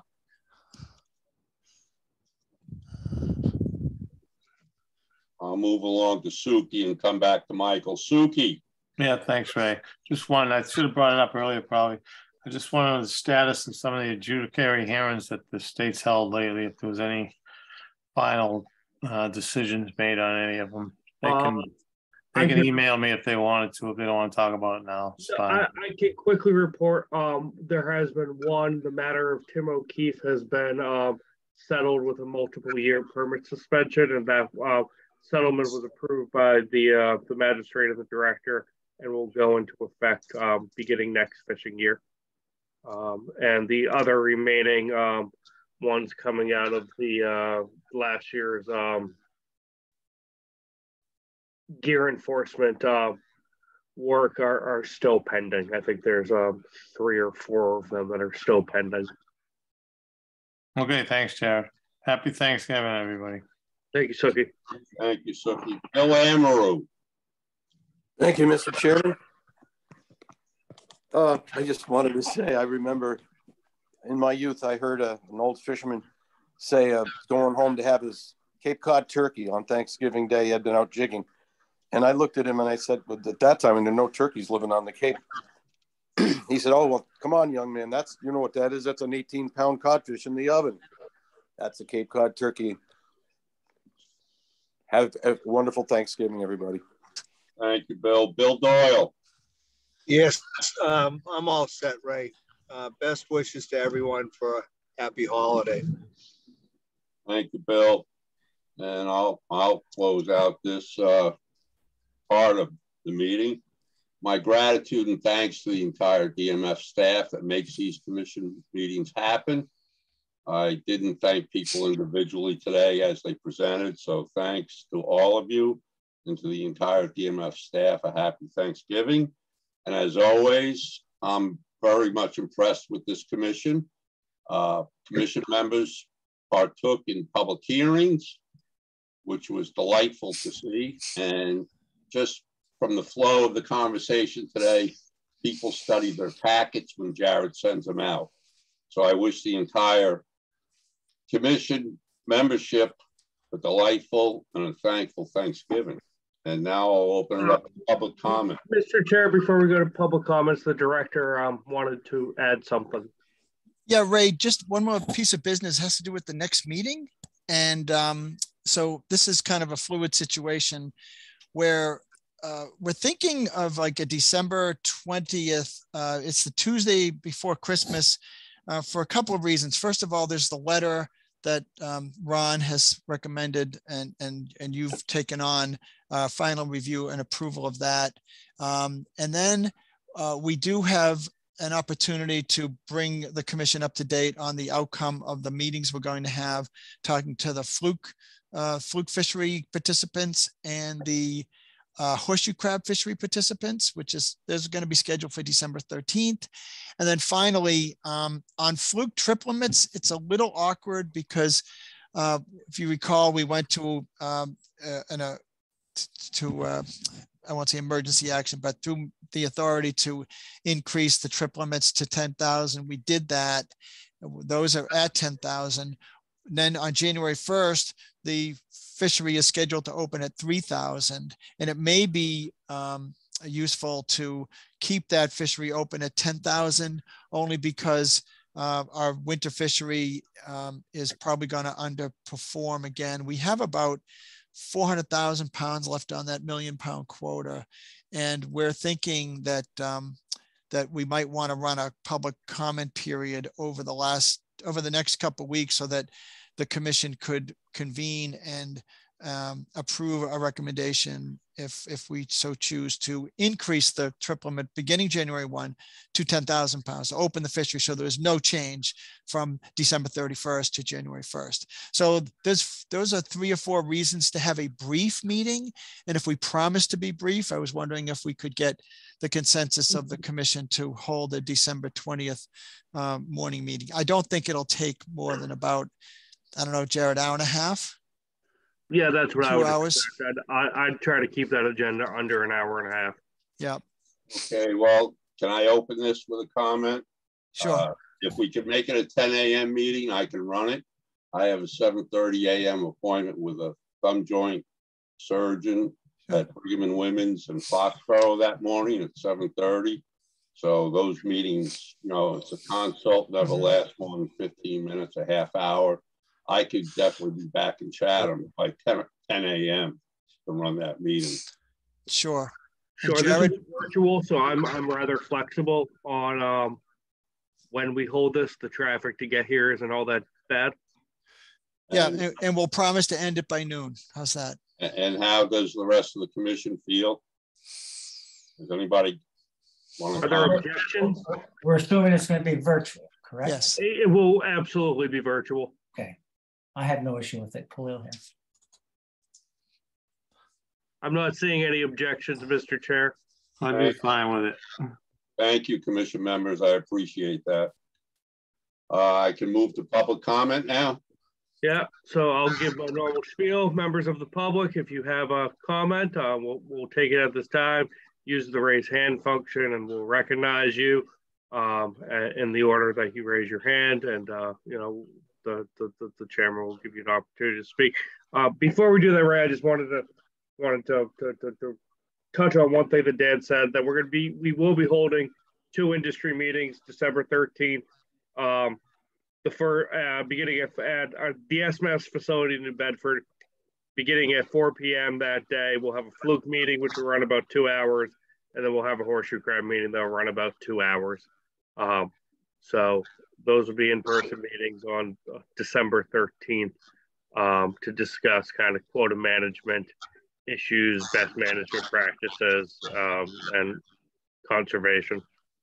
Yeah, I won't be able to attend. I'll be down at that joint meeting in Maryland, Annapolis. So I expect I'll get a notice out tomorrow so commission members can look for that and attend if they like. If not, we'll report back at that December 20th commission meeting. So as much as it's in person, it won't be a hybrid? It won't be a hybrid, no. We did that. We haven't had much success at that SMS facility running hybrid meetings. All right, thank you, Jared. So look forward to Jared's invitation for that in-person meeting on the 13th. Now Now public comment. Beth Cassoni, good afternoon. Beth, you're recognized. Good afternoon, Mr. Chairman. Can you hear me? Yes. Thank you. I would ask if possible, can the DMF send out a reminder to the fishermen that are going to be participating in the virtual meetings next week? As I've talked to a couple of them and they didn't see the email or it got lost in their email, and I think it would be wise, maybe we could send it out on Friday. Yeah, sure. No problem, Beth. We sent up an update yesterday, but we can do another one on Friday just to put it fresh in their email boxes. No problem. That's great. And I'd like to thank Erin Burke for her time last week. She did a great job, Bob, in your stead. And, you know, we're looking forward to getting through this next round of right whale measures. Happy Thanksgiving, everyone. Thank you, Beth. Same to you. Any other public comment, Jared? Phil Coates, how we doing, Phil? Good afternoon. Phil, good afternoon. You're recognized.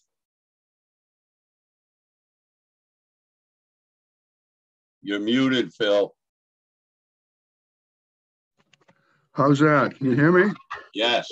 Oh, yes. Good. Well, since we've now, I guess there's now a new schedule, and with the December meeting, I don't have to give everybody holiday wishes, but I will convey Thanksgiving good wishes to everyone.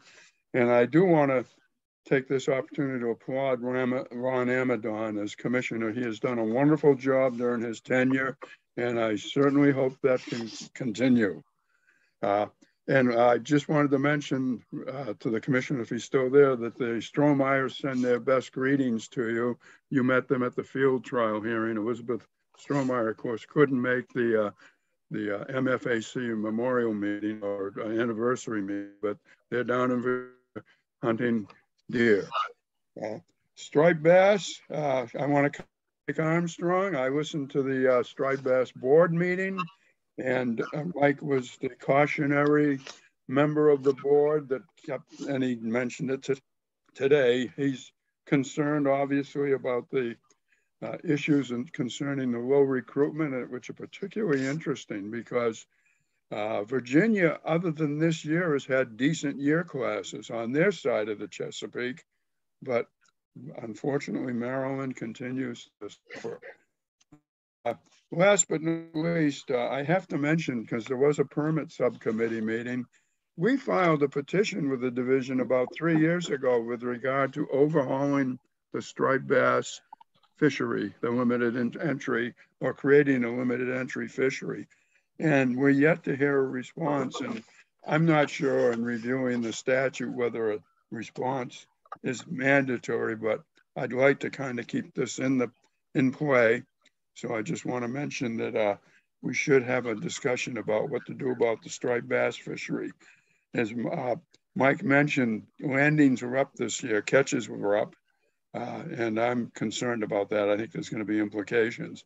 But I know several commercial guys that said they've had their best year ever fishing for striped bass, and some of them fish in a very interesting way. And so anyway, that's all I'll say for now. Best wishes to everybody. Thank you. Thank you, Phil. Happy Thanksgiving to you, and we look forward to your comments at our December meeting. Thank you. Take care. Jared? I'm not seeing any other hands raised. I am going to call on Jamie Bassett though, because he had asked earlier in the day, contacted me directly if he could have an opportunity to speak. So I just wanted to, confirm with Jamie that he either does or does not. Jamie Bassett, you're recognized. Thank you very much, Mr. Chairman. Can you hear me okay? Yes. Actually, I was just listening and I have no comment. I thought what a great meeting to attend. And I wish everybody a happy Thanksgiving. Thank you. Thank you much, Jamie. Same to you. Jared, any other public comment? No other public comments, Mr. Chair. We can move to. I would like to move to adjourn. Somebody please make the motion. I'll make the motion, Suki. Thank you, Suki. I need a second. I'll second it, Shelley. Thank you, Shelley Edmondson, Dr. Edmondson. All those in favor?